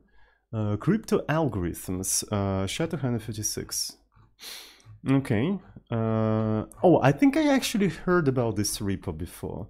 Yeah, it basically has a very simple implementations of the crypto algorithms and stuff. Like crypto algorithm MD5, by the way. Anyway. So, and what's the license of this thing? What's the license? I don't see any license in here. Right. And I think they're under public domain. Yeah, they are. The code releases into the public domain free of any restrictions. Okay, so I think I'm gonna be using this thing. And I'm gonna put this thing into the description for anyone who's interested in this kind of stuff. So, crypto algorithms, repo. I'm gonna put it in here. So, and let me actually clone this entire thing. Just, we're gonna just literally yoink some code from there. Right, so it's gonna be git clone and a boom. Should have actually put ampersand, but that's fine. SHA-256, ROT 13. Okay. Does it have? Okay, so it even has credits and stuff like that. So I'm gonna not remove any of these things. So I'm gonna just put this stuff in here. Somebody actually trying to send me, somebody trying to connect to me. Hackers. Okay, gun. SHA-256, and yeah, this is literally, I'm gonna just put the credit in here. Even though it's public domain, I don't have to put any credit in here, but I mean, I'm really respectful to the person who actually saved me time. And what I like about these things is that they're super simple, right? So what you have to do essentially is just the like initialize the context, feed bytes into the context, and then finalize and get the hash. Right, if I understand correctly. So that's the entire thing essentially. Right, so let's try to link with this entire stuff. I'm gonna just remove all of this thing here. Okay, so maybe I'm gonna actually put a readme. File duplicator, whatever that's supposed to be. Quick start, console, make, and then the dupe, I suppose, and we're gonna put it like that.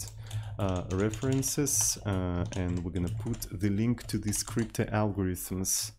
SHA-256 was stolen from here. There we go. And we're gonna add SHA-256 add stolen SHA-256 implementation. Right, and I'm gonna sneeze, by the way. Just a second. SHA-256.c. Thank you. All right, let's try to compile the entire stuff. It compiled first try. Would you look at that? It in fact compiled first try. I absolutely love that. So let's implement a function that would compute the you know, the hash of a particular file, right? So SHA-256.h, and let's do it like this. Print hash, right? And we're gonna provide a file path, right? So this is gonna be file path, and let's open a file, right? Fopen file path. We're gonna open it for reading in binary, and if this entire thing is failed, right? F equal to null. We're gonna say that bruh, it has failed. Fprintf std_error could not open file as. Right, so this is going to be a file path, and we're going to exit with one, just with one, and here we're going to fclose, there we go. So I suppose we're going to be feeding the whole file by chunks, right? But first we need to allocate some data for the context, right? I hope it's going to fit. It must fit into the into the stack, right? So I might as well actually explicitly just mem set it to 0. Why not? CTX 0 size of CTX. Okay, so it's 0 initialized. I suppose this is how I presume you have to work with this entire thing. And let's initialize the context. Okay, the context is initialized, and we might as well do that before opening the file. Okay, and I suppose we need to have some sort of a buffer, right? So it's going to be buffer 24, right? And we'll need to call a function fread, I presume, to read the whole buffer, right? To read the whole buffer, so we provide the buffer in here, then we provide the size of the buffer, and we say they want to read only a single buffer, and we do that from the f file. So fread, as far as I know, may return an error. So on success, fread return the number of bytes. There's no distinction between end of file or the end of file, it returns 0. Okay, so that means we have to do something like buffer size equal that. And while buffer size is greater than 0, we're going to be actually keep reading the entire thing. And I suppose we need to keep feeding it into the context, right? We need to keep feeding it into the context. Right, and what's the byte equal to? Byte is unsigned character. Okay, that's fine. I can probably do something like byte in here. It's fine. Sure. So here's the context, then this is the buffer, and this is the buffer size, and as you can see, we're just feeding this entire thing into the buffer and keep reading from the buffer and feeding it into the thing. So if error has happened, so in f, we're gonna say that fprintf std_error could not read from file this because of this. I think I didn't actually properly report errors in here. So the file is file path, and the error is std_error, error no, and then we're going to exit with 1. Right, and in here we're going to be doing the other thing. So str error, error no. There we go. So, and after that, we need to print the hash. We need to call the function final. I didn't really know if I'm using this library correctly, but judging by the API, I think that's how we're supposed to use that. I don't like the fact that it doesn't report the size of the hash, but I suppose the size of the hash is 256 bits, right? So that kind of makes sense to me. Right, and if I divide 256 by 8, it has to be 32 bytes. We can always take a look at the implementation of this entire thing just to see what's going on in here. So in here we have like 4, and it reaches up to 28. So 4, yeah, it's actually 32 bytes. So which means that I can quite easily do something like byte. Is it a byte? Yeah, it is a byte. Hash 32. I might as well actually be fancy and just do something like this to indicate that it's 256, right? So, and then we're extracting the hash out of this entire thing, and we need to print that hash for that file, right? So how are we going to be printing this hash? We can print it, I suppose, byte by byte. Byte by byte. Yeah, let's go ahead and do that. So I'm going to iterate size ti 032. Might as well maybe say size of hash, right? And here we're going to be doing fprintf, actually just printf. And I want to treat it as a number, so I'm going to put x in here, right? And then it's going to be hash I converted to an integer, right? And after that, I'm going to do printf new line. But I'm not sure if I need to put a new line. I think the new line is going to be put by whoever actually, you know, calls this function, if you know what I'm talking about. It would be rather interesting. Maybe we should return the hash via this function, so then people can print it however they want. That sounds like a good idea, actually. Let me try to do that. So I'm gonna do it like this. Hash, I don't know if I want to keep that. Let's actually be a little bit more explicit. So hash of file, right? Hash of file. And in here we don't have to print anything, we're just returning this entire thing like so. Yeah, hash of file. So, and yeah, what are my neighbors are doing? I have no idea. So everything seems to be working still. So let's go ahead and compute the hash on each individual thing. What I'm thinking is that, can we have a function that converts this hash into a string, if you know what I'm talking about? Hash as sister, right? And essentially it will accept the hash 32, and then we may actually provide the output, right? And the output is essentially 32 multiplied by 2 plus 1, right? Because each byte is going to be 2 characters, right? And that's what you can have in here, essentially, if I understand correctly. Let's actually give it a try. So for size t less than 32 plus I, and how are we going to be doing all of that? So output I multiplied by 2, and this is where the byte starts, right? So this is where the byte starts.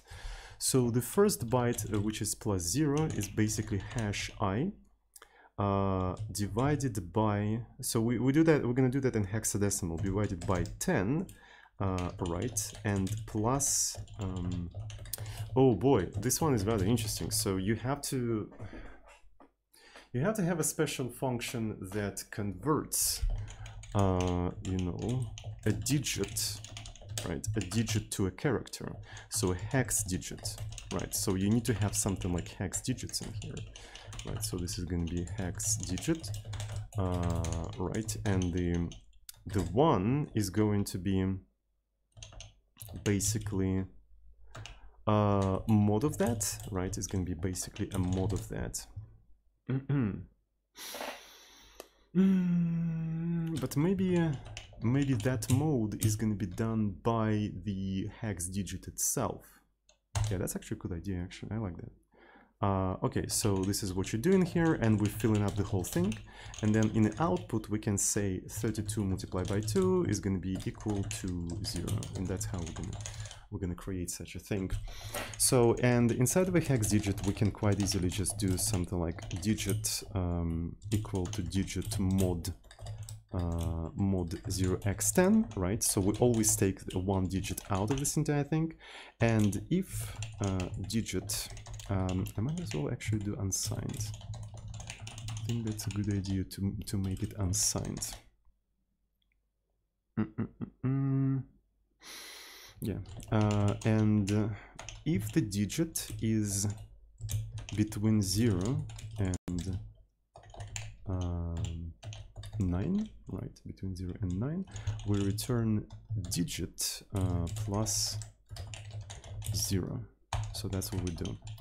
If it's between 10 and 15, we do that plus A.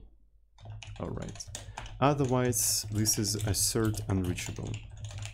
And it is unreachable because this code prevents it from being ever reachable. All right. So, yeah. This is a straight up unreachable code. Okay, that's cool.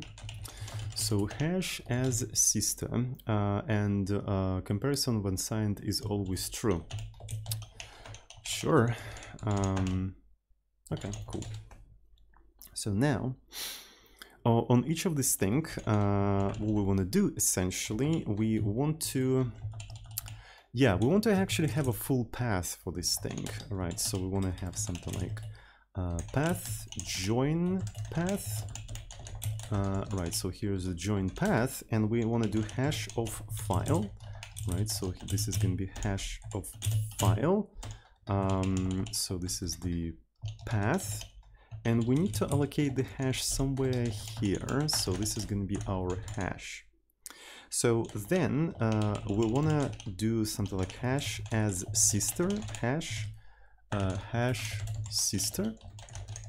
Right, and this one is going to be just char sister like this, right? And then we can print its SHA-256 by just printing hash sister, and that's basically it. Hopefully that will work, and something went horribly wrong. Segmentation fault. Okay, so here I just have to do something like path. Oh, and another interesting thing is that we need to free the path after we are done working with it. So let's actually free the path. And okay, so that looks like shit. Why is that M? So some of them are like M, but that's not a correct thing to have, in my opinion. That is definitely not the correct thing to have. So if the digit between 10 and 15, so hash 1, we divided by that entire thing. Yikes, yikes, yikes, yikes. Okay, that doesn't look good. That definitely doesn't look good, and I wonder why. So let me take a look at that one more time. So why do we have M's in here all of a sudden? Some of these things are the same even. Yep, it looks like quite a lot of them are the same. Well, I mean, yeah, because probably they're the same files. Are they? Are they the same files? So if I open the file at point, right, and if I open this thing at point, no, it's a different files actually, so we don't read this shit correctly. That's for sure. That's for sure. So even if we compute hashing correctly, it shouldn't look that weird. So that means we definitely have a bug in this specific function. We 100% have a bug in here. But where is it? Where is the bug? I don't see it. So we could also have a bug in hex digit, right? So it is a bug in hex digit. So if we do a mod on this entire thing, so this entire thing should be less than 16. It must be less than 16, for sure, for sure. So if it's less than 9, we just add 0 to that, and it's going to be only like 0 to 9. If it's less or equal than 10, it's going to be A, B, C, D, E, F, and it's never going to... So something is definitely wrong with this function, right? Because it should never produce like this weird M thingy. Like never. But it does. But it actually does, which is really, really weird. So there's no literally reason, like no matter what you put into the hash, it should never produce this kind of thing. So the question is, what the hell is going on? What the hell is going on? So maybe we could debug this entire thing. I think the time has come to bust out the debugger. So dedupe, and let's break, and let's run the entire thing. And what do we have in here? If I print hash, it's just like a bunch of bytes in here, which does in fact make sense. And maybe we could display hash and the output. Right, so this is the first one, and this is okay. So then we're filling up with the rest of this stuff. Okay, so this is O. Why the fuck is it O? So if I print the hash I, right, it's 300 and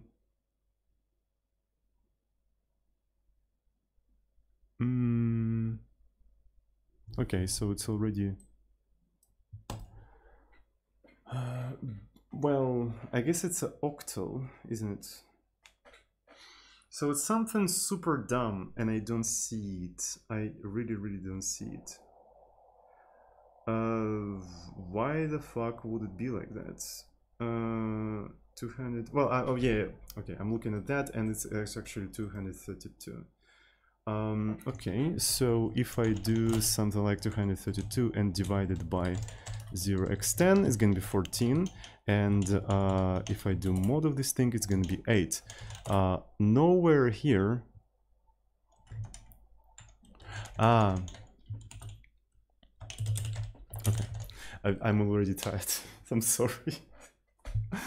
Yeah, this is basically what happens, and like I'm having Twitch PTSD right now, because usually when this thing happens, like Twitch chat is going crazy, and this is precisely the reason why I don't want to stream these days, because yeah, you're being tired and you start making mistakes, and that pisses off people, and it's just like freaking scary. Anyway, so yeah, anyway, I'm sorry. So now it starts to make sense. Okay, so this entire thing starts to actually make sense. So, and do we have a repeating things? Do we have a repeating things? We do have a repeating things, but this is primarily because they're empty. All of these files are empty. That's why they're repeating. Actually, that's pretty cool. So these are repeating files. Right, and this is because they're empty. Are they? They're not fucking empty. Okay, so there's something wrong in here. Terribly wrong. But at the same time, I'm not sure. Like, really? So this is not correct. This is straight up incorrect. And furthermore, if I compute the MD SHA-256 sum on this A file, it is in fact that, is it? Oh shit, it is correct. Right, and if I try to run it one more time, okay.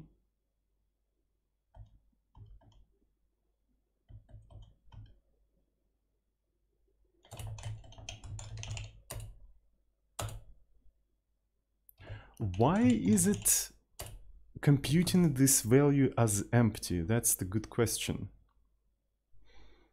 Is that because I couldn't read these files or something? Is that why? Maybe those are, like, I can read those files. Like, what the hell is going on? Alright, so there's one way to check that. I suppose we could use find, and we can find like all of the files. So here are all of the files in here, right? So, and for each of this file, we can execute SHA-256, right? Sum, just to see what's gonna happen. And if we take a look at that stuff, yeah, okay, so this is fine for those things. These are empty, and that is correct, but some of these things are not fine. This is not the correct way of computing them. I also like that it prints the hash first. Maybe that's precisely what we want to do in here, because it makes it like, yeah, it makes it look fine. So let's actually do it like that. This is going to be path, and this is going to be the path, right? So, and if I try to reduplicate, yeah, there's a lot of things are simply read as empty, right? They're straight up read as empty, and I have no idea why. So if I can't access them, right? If I can't access those things, I would expect to have an error, right? But I don't see an error, right? So that means it's fine. I don't know. So here is the context. I zero initialize the context, and then I initialize the context itself. And as we read the entire thing, I'm just feeding, maybe I'm feeding stuff incorrectly. I'm not quite sure. So I'm reading this as binary, right?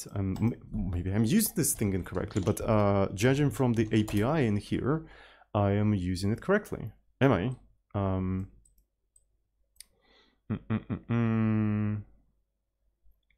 So we do update. Maybe data is supposed to be of a certain size, but no, it's actually length. So I would presume you can actually feed the chunks of any data. Please don't tell me that it has to be of a specific size. This is actually really bad. I don't like that this API does not document the sizes of these things, right? So you could put 32 in here. Yes, of course, C doesn't care about the sizes of the argument, if, like in the functions, it doesn't care, it decays to the pointer. There's no need to tell me that. I programmed in C enough that I know that, but it's a good way to document that at least, right? So you don't have to go into the implementation of the function. Every time I say this kind of things, people just presume that I don't know that this kind of thing decays into the pointer, and I have to explain that I do know. And in fact, my argument is that I want to do that for documentation. It's like, I have to deal with this kind of people on the internet like every single day. It's just really, really aggravating. What do we have in here? So the data is supposed to be like this, and yeah, it just like iterates the entire data, so there's nothing special in here. So all right. So maybe I need to make a small break because I'm starting to like make very stupid mistakes. Right, so yeah, I definitely need a small break. So, and after the break, we're gonna try to, you know, troubleshoot this entire thing, and maybe we'll be able to compute the hash of the files. So yeah. All right, let's try to troubleshoot this thing. So maybe we want to transform this entire thing into something that accepts the path to the file, right, and computes the hash of that path. So it's a little bit easier to, you know, see what's going on in here and compare with the actual SHA-256 function, right? So we're going to assert that argc is greater or equal to 2, right? So we have something to read, and then hash of file, right? So we're going to have this function. So it's going to be argv 1. So this is going to be the hash, and I'm going to allocate the hash thingy. What my neighbors are doing? In here, right? So we're reading it like that, and then I want to do hash as systa, right? So this is going to be like so. I'm providing the hash and then the output, right? So there we go. So this is where we are sort of writing this entire thing, and then I'm going to print this entire stuff like that. So this is going to be the output. And the path is going to be, let's actually call it path like this, and this is going to be just path, and this is going to be like this. Cool. So if I try to compile this entire thing, we have to be in a different folder, so that makes sense. And if I try to dedupe, for instance, A, that's the hash, and what if I use SHA-256 sum instead of that? It is roughly the same. Right, maybe I could just actually compare these things side by side. Well, that's a pretty long thing to do.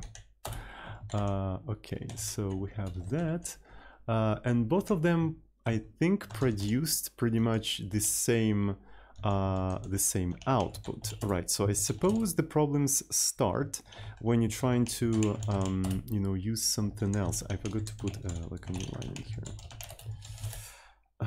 So let's do make. Right, so dedupe make file, for instance. Okay, so, and it's still not correct, because if you do SHA-256 sum on the make file, right, it's completely different. So something 100% went wrong in here, right? So because it's still the hash of an empty file, right, which is kind of sus, like it shouldn't be the thing. So I made a very stupid mistake somewhere, and I don't know where. So hash of file, right? Let's actually try to debug that. So I'm gonna go ahead and do dedupe, right, and I'm gonna run it on a make file. So I'm gonna suppose break on hash of file. We can actually break on main. I'm an idiot. I should have broken right now and then run it again, right? So, and let's enable this entire thing.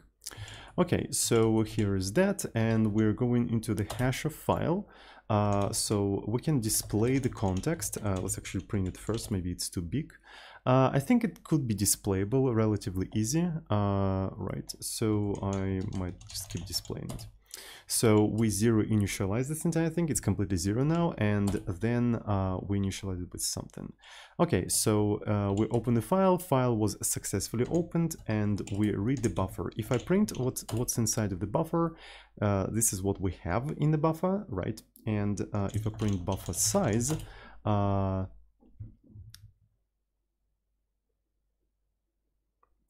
classic. fread does not return the amount of read bytes. It returns the amount of read elements of the size you provided in here. Thank you, C. Very cool. What a nice API.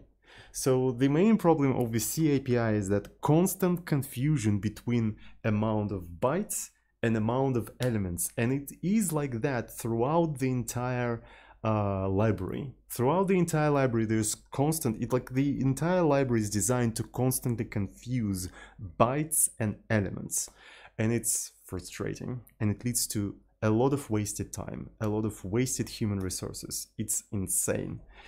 And it doesn't even have to be that way, right? So you could design a library that like doesn't allow you to confuse these things, but you choose to do so.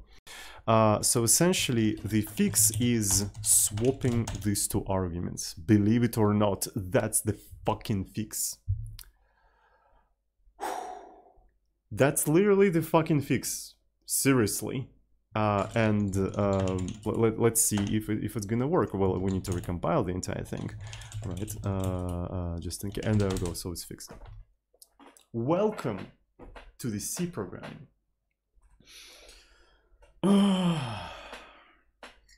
Absolutely disgusting.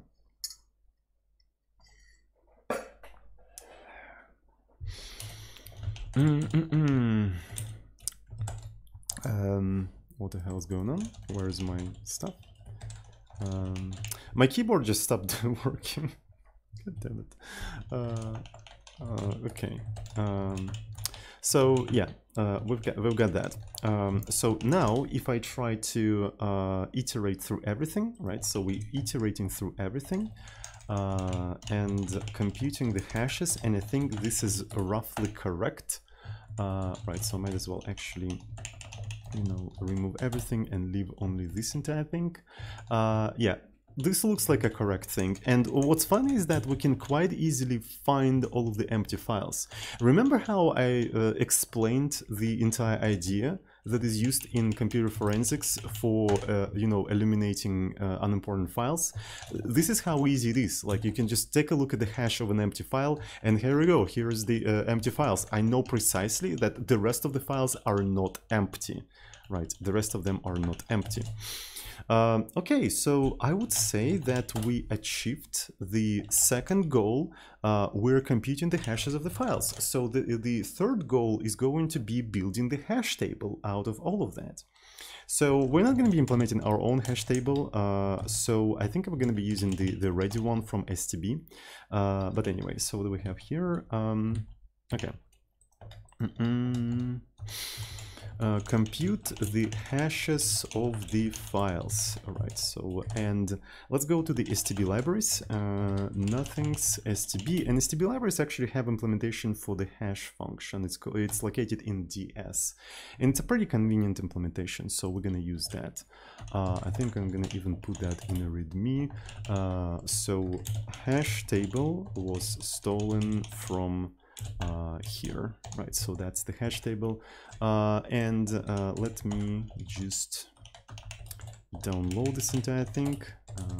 Wget and boom. Okay, cool. So let's include the hash table in here. So it's going to be stbds, and we also have to define stbds implementation, right? Otherwise, it's not going to include the implementations. Okay, so I need to refresh how to use these hash table, because I kind of forgot how to do that. So I suppose you just create. So this is a dynamic array. We don't really need a dynamic array, but we need a hash function, right? We need a hash function. So for the hash function, we'll need to define a structure, right? I'm pretty sure we'll need to define a structure for the TK. Okay, so we need to define this structure. So key is going to be one thing and the value is going to be another thing. So let me go ahead and do that. So our cell, all right, so our cell, I don't even know how to call that, but let's call it just cell, is going to consist of a key, which is actually the hash of the file. We're going to use the hash of the file as the key, right? So, and it's going to be 32 bytes. And the value can be arbitrary as far as I know, so it doesn't really matter. So here we'll have to keep track of the list of the files, right? We need to keep track of the list of the files. So actually paths, not really files, but paths. So what's going to be the easiest way to do that? Maybe we can pre-allocate like n elements for the list, right? And we're going to assume that you're not going to have too many of the duplicate files, at least for now, right? At least for now. Though this could be like a growing list, we could constantly reallocate. Yeah, we could do something like that. So it's going to be char, and this is going to be paths, and here we could have something like paths count, and just like how many of such paths do you have in there. And since this is like growing array, oh, this is a good point. This is actually a good point. We could utilize the dynamic array from STB as well, right?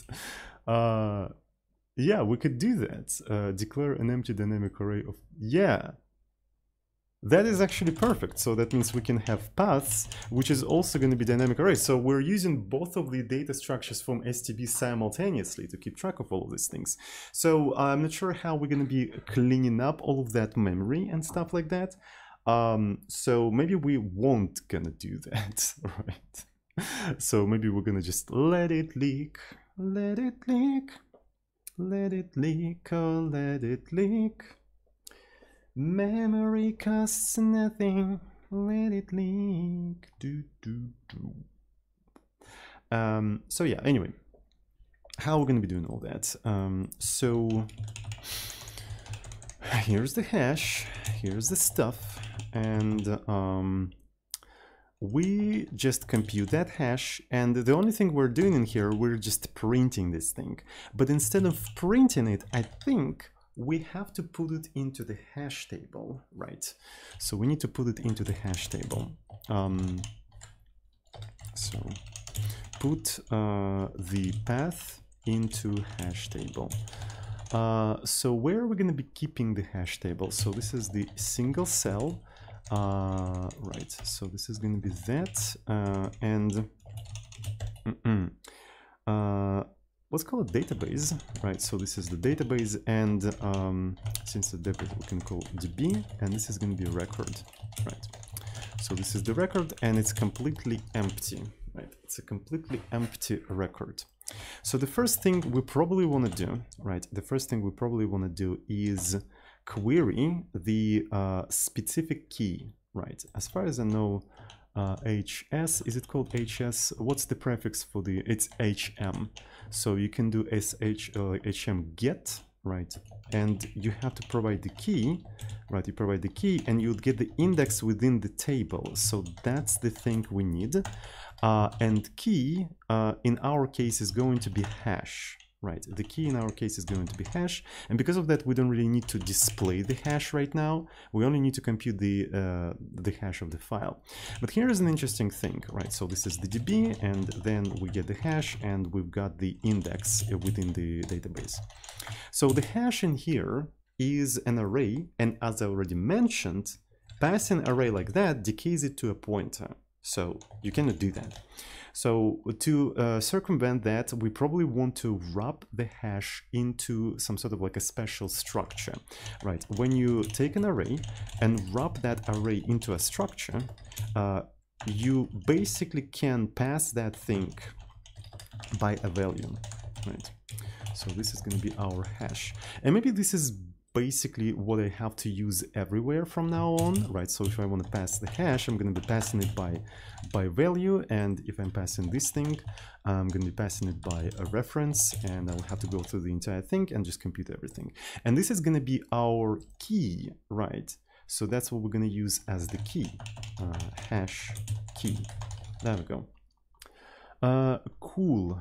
Where is the stuff? So this is going to be the hash. It's going to be in here.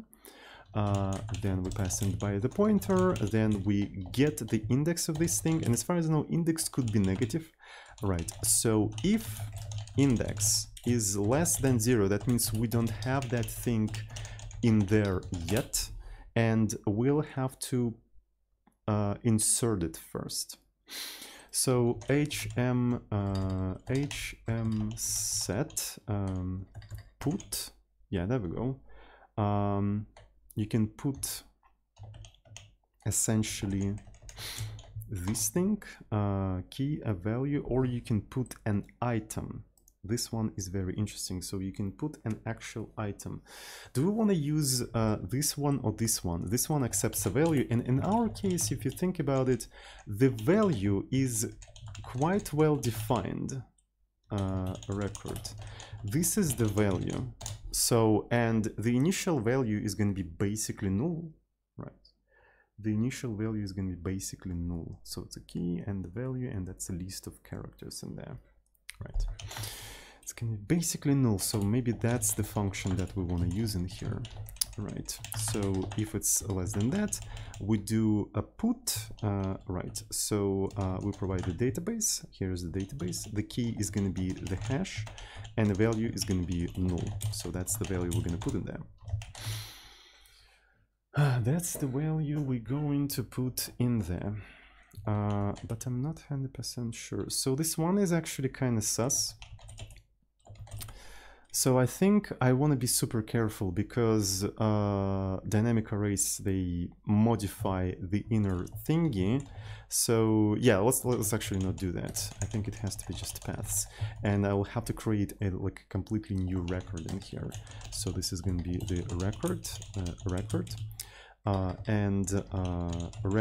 hash is going to be equal to hash, and record paths is going to be equal to null. But on top of that, you'd have to push the path in there, right? You'll have to push the path in there. So array push, all right, or maybe array put, I don't quite remember. So I think it's array put. Where is the documentation? There we go. So I'll have to do something like record paths. And what I'm going to put in there, I'm going to put the path that we found in here, right? There we go. So, and then I'm putting the the actual record, right? So I just put a record in here, and in hm put s, so I just put 19. Okay, that's cool. All right, so that's how we're going to be initializing. Right, so we initializing the first thing, and then we do the rest of the stuff. Okay. Otherwise, if we found this thing, we can quite easily just get that thing and do the usual array put record paths and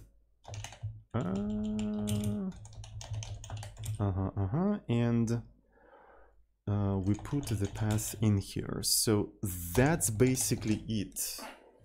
Believe it or not, that's basically it.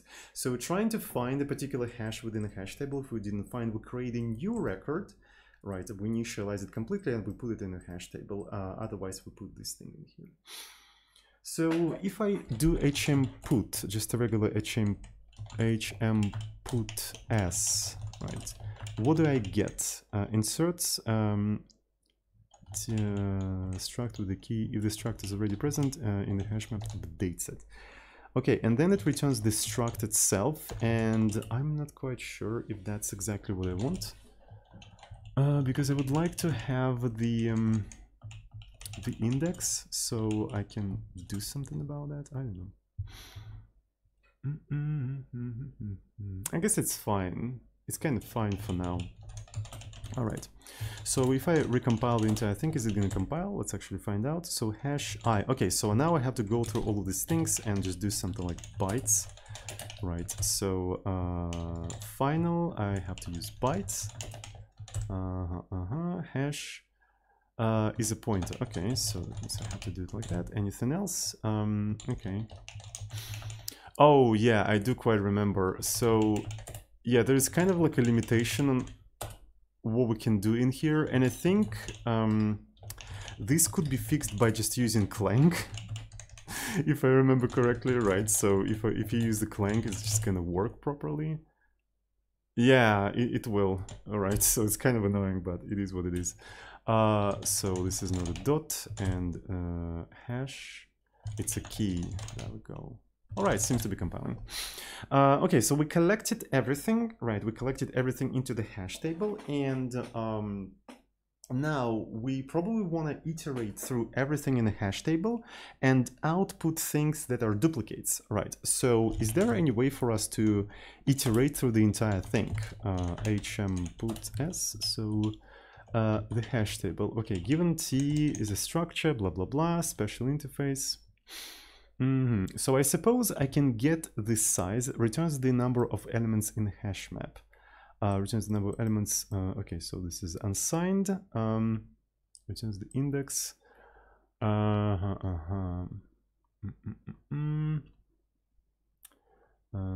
New str_dup. You iterate over the contents. Okay.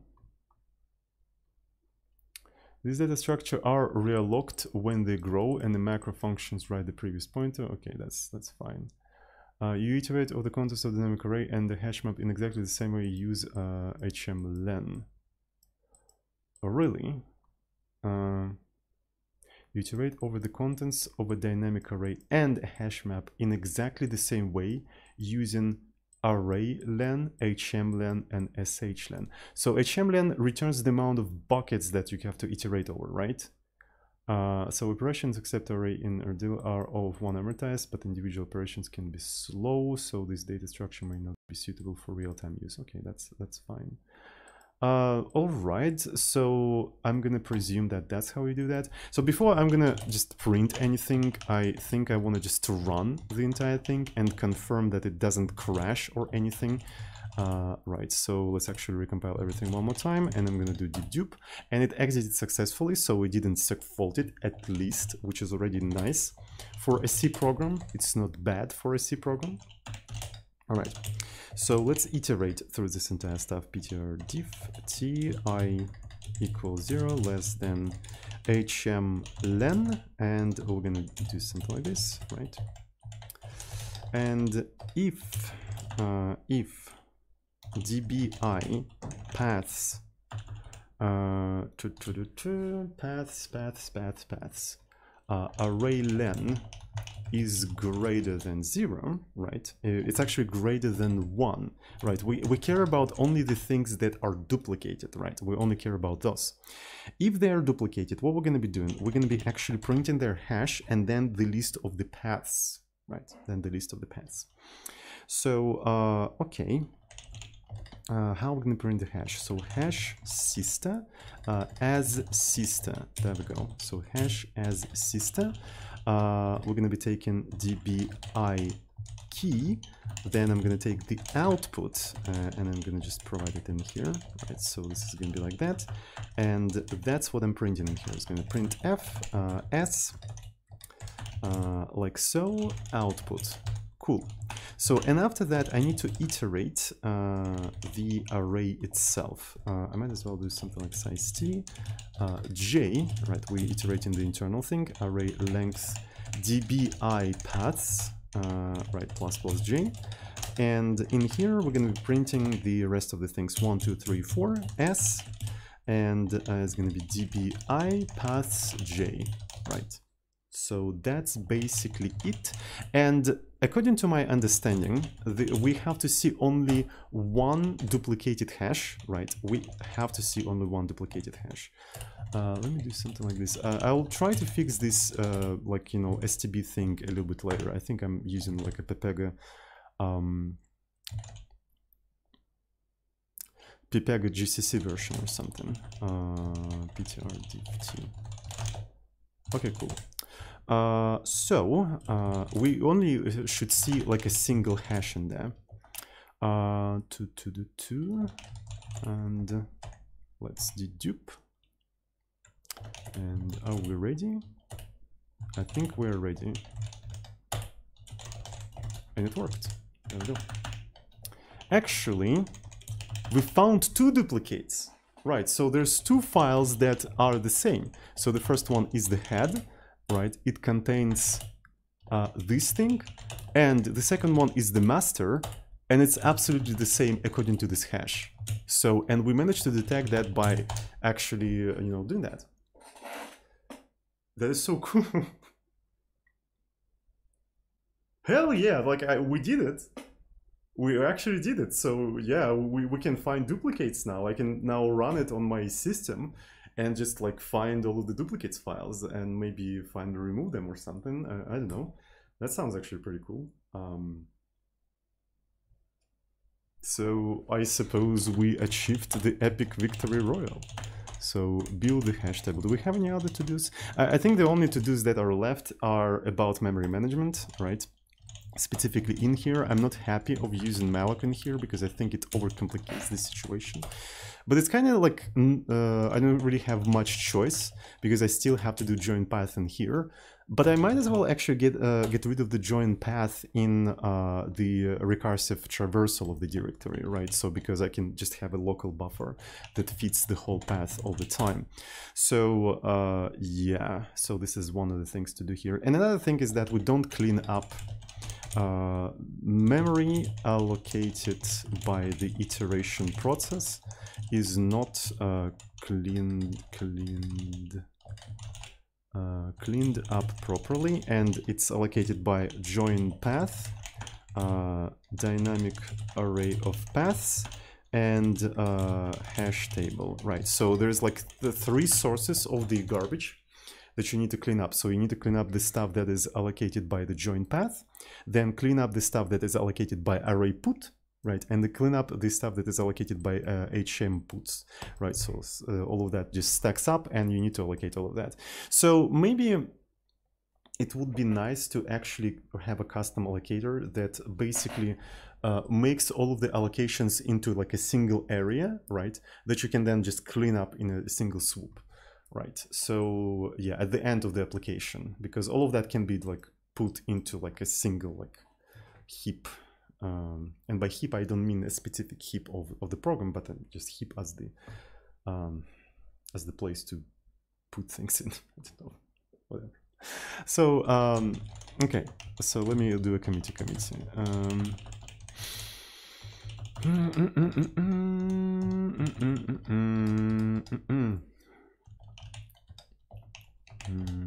Okay. So implement keeping track of the file hashes.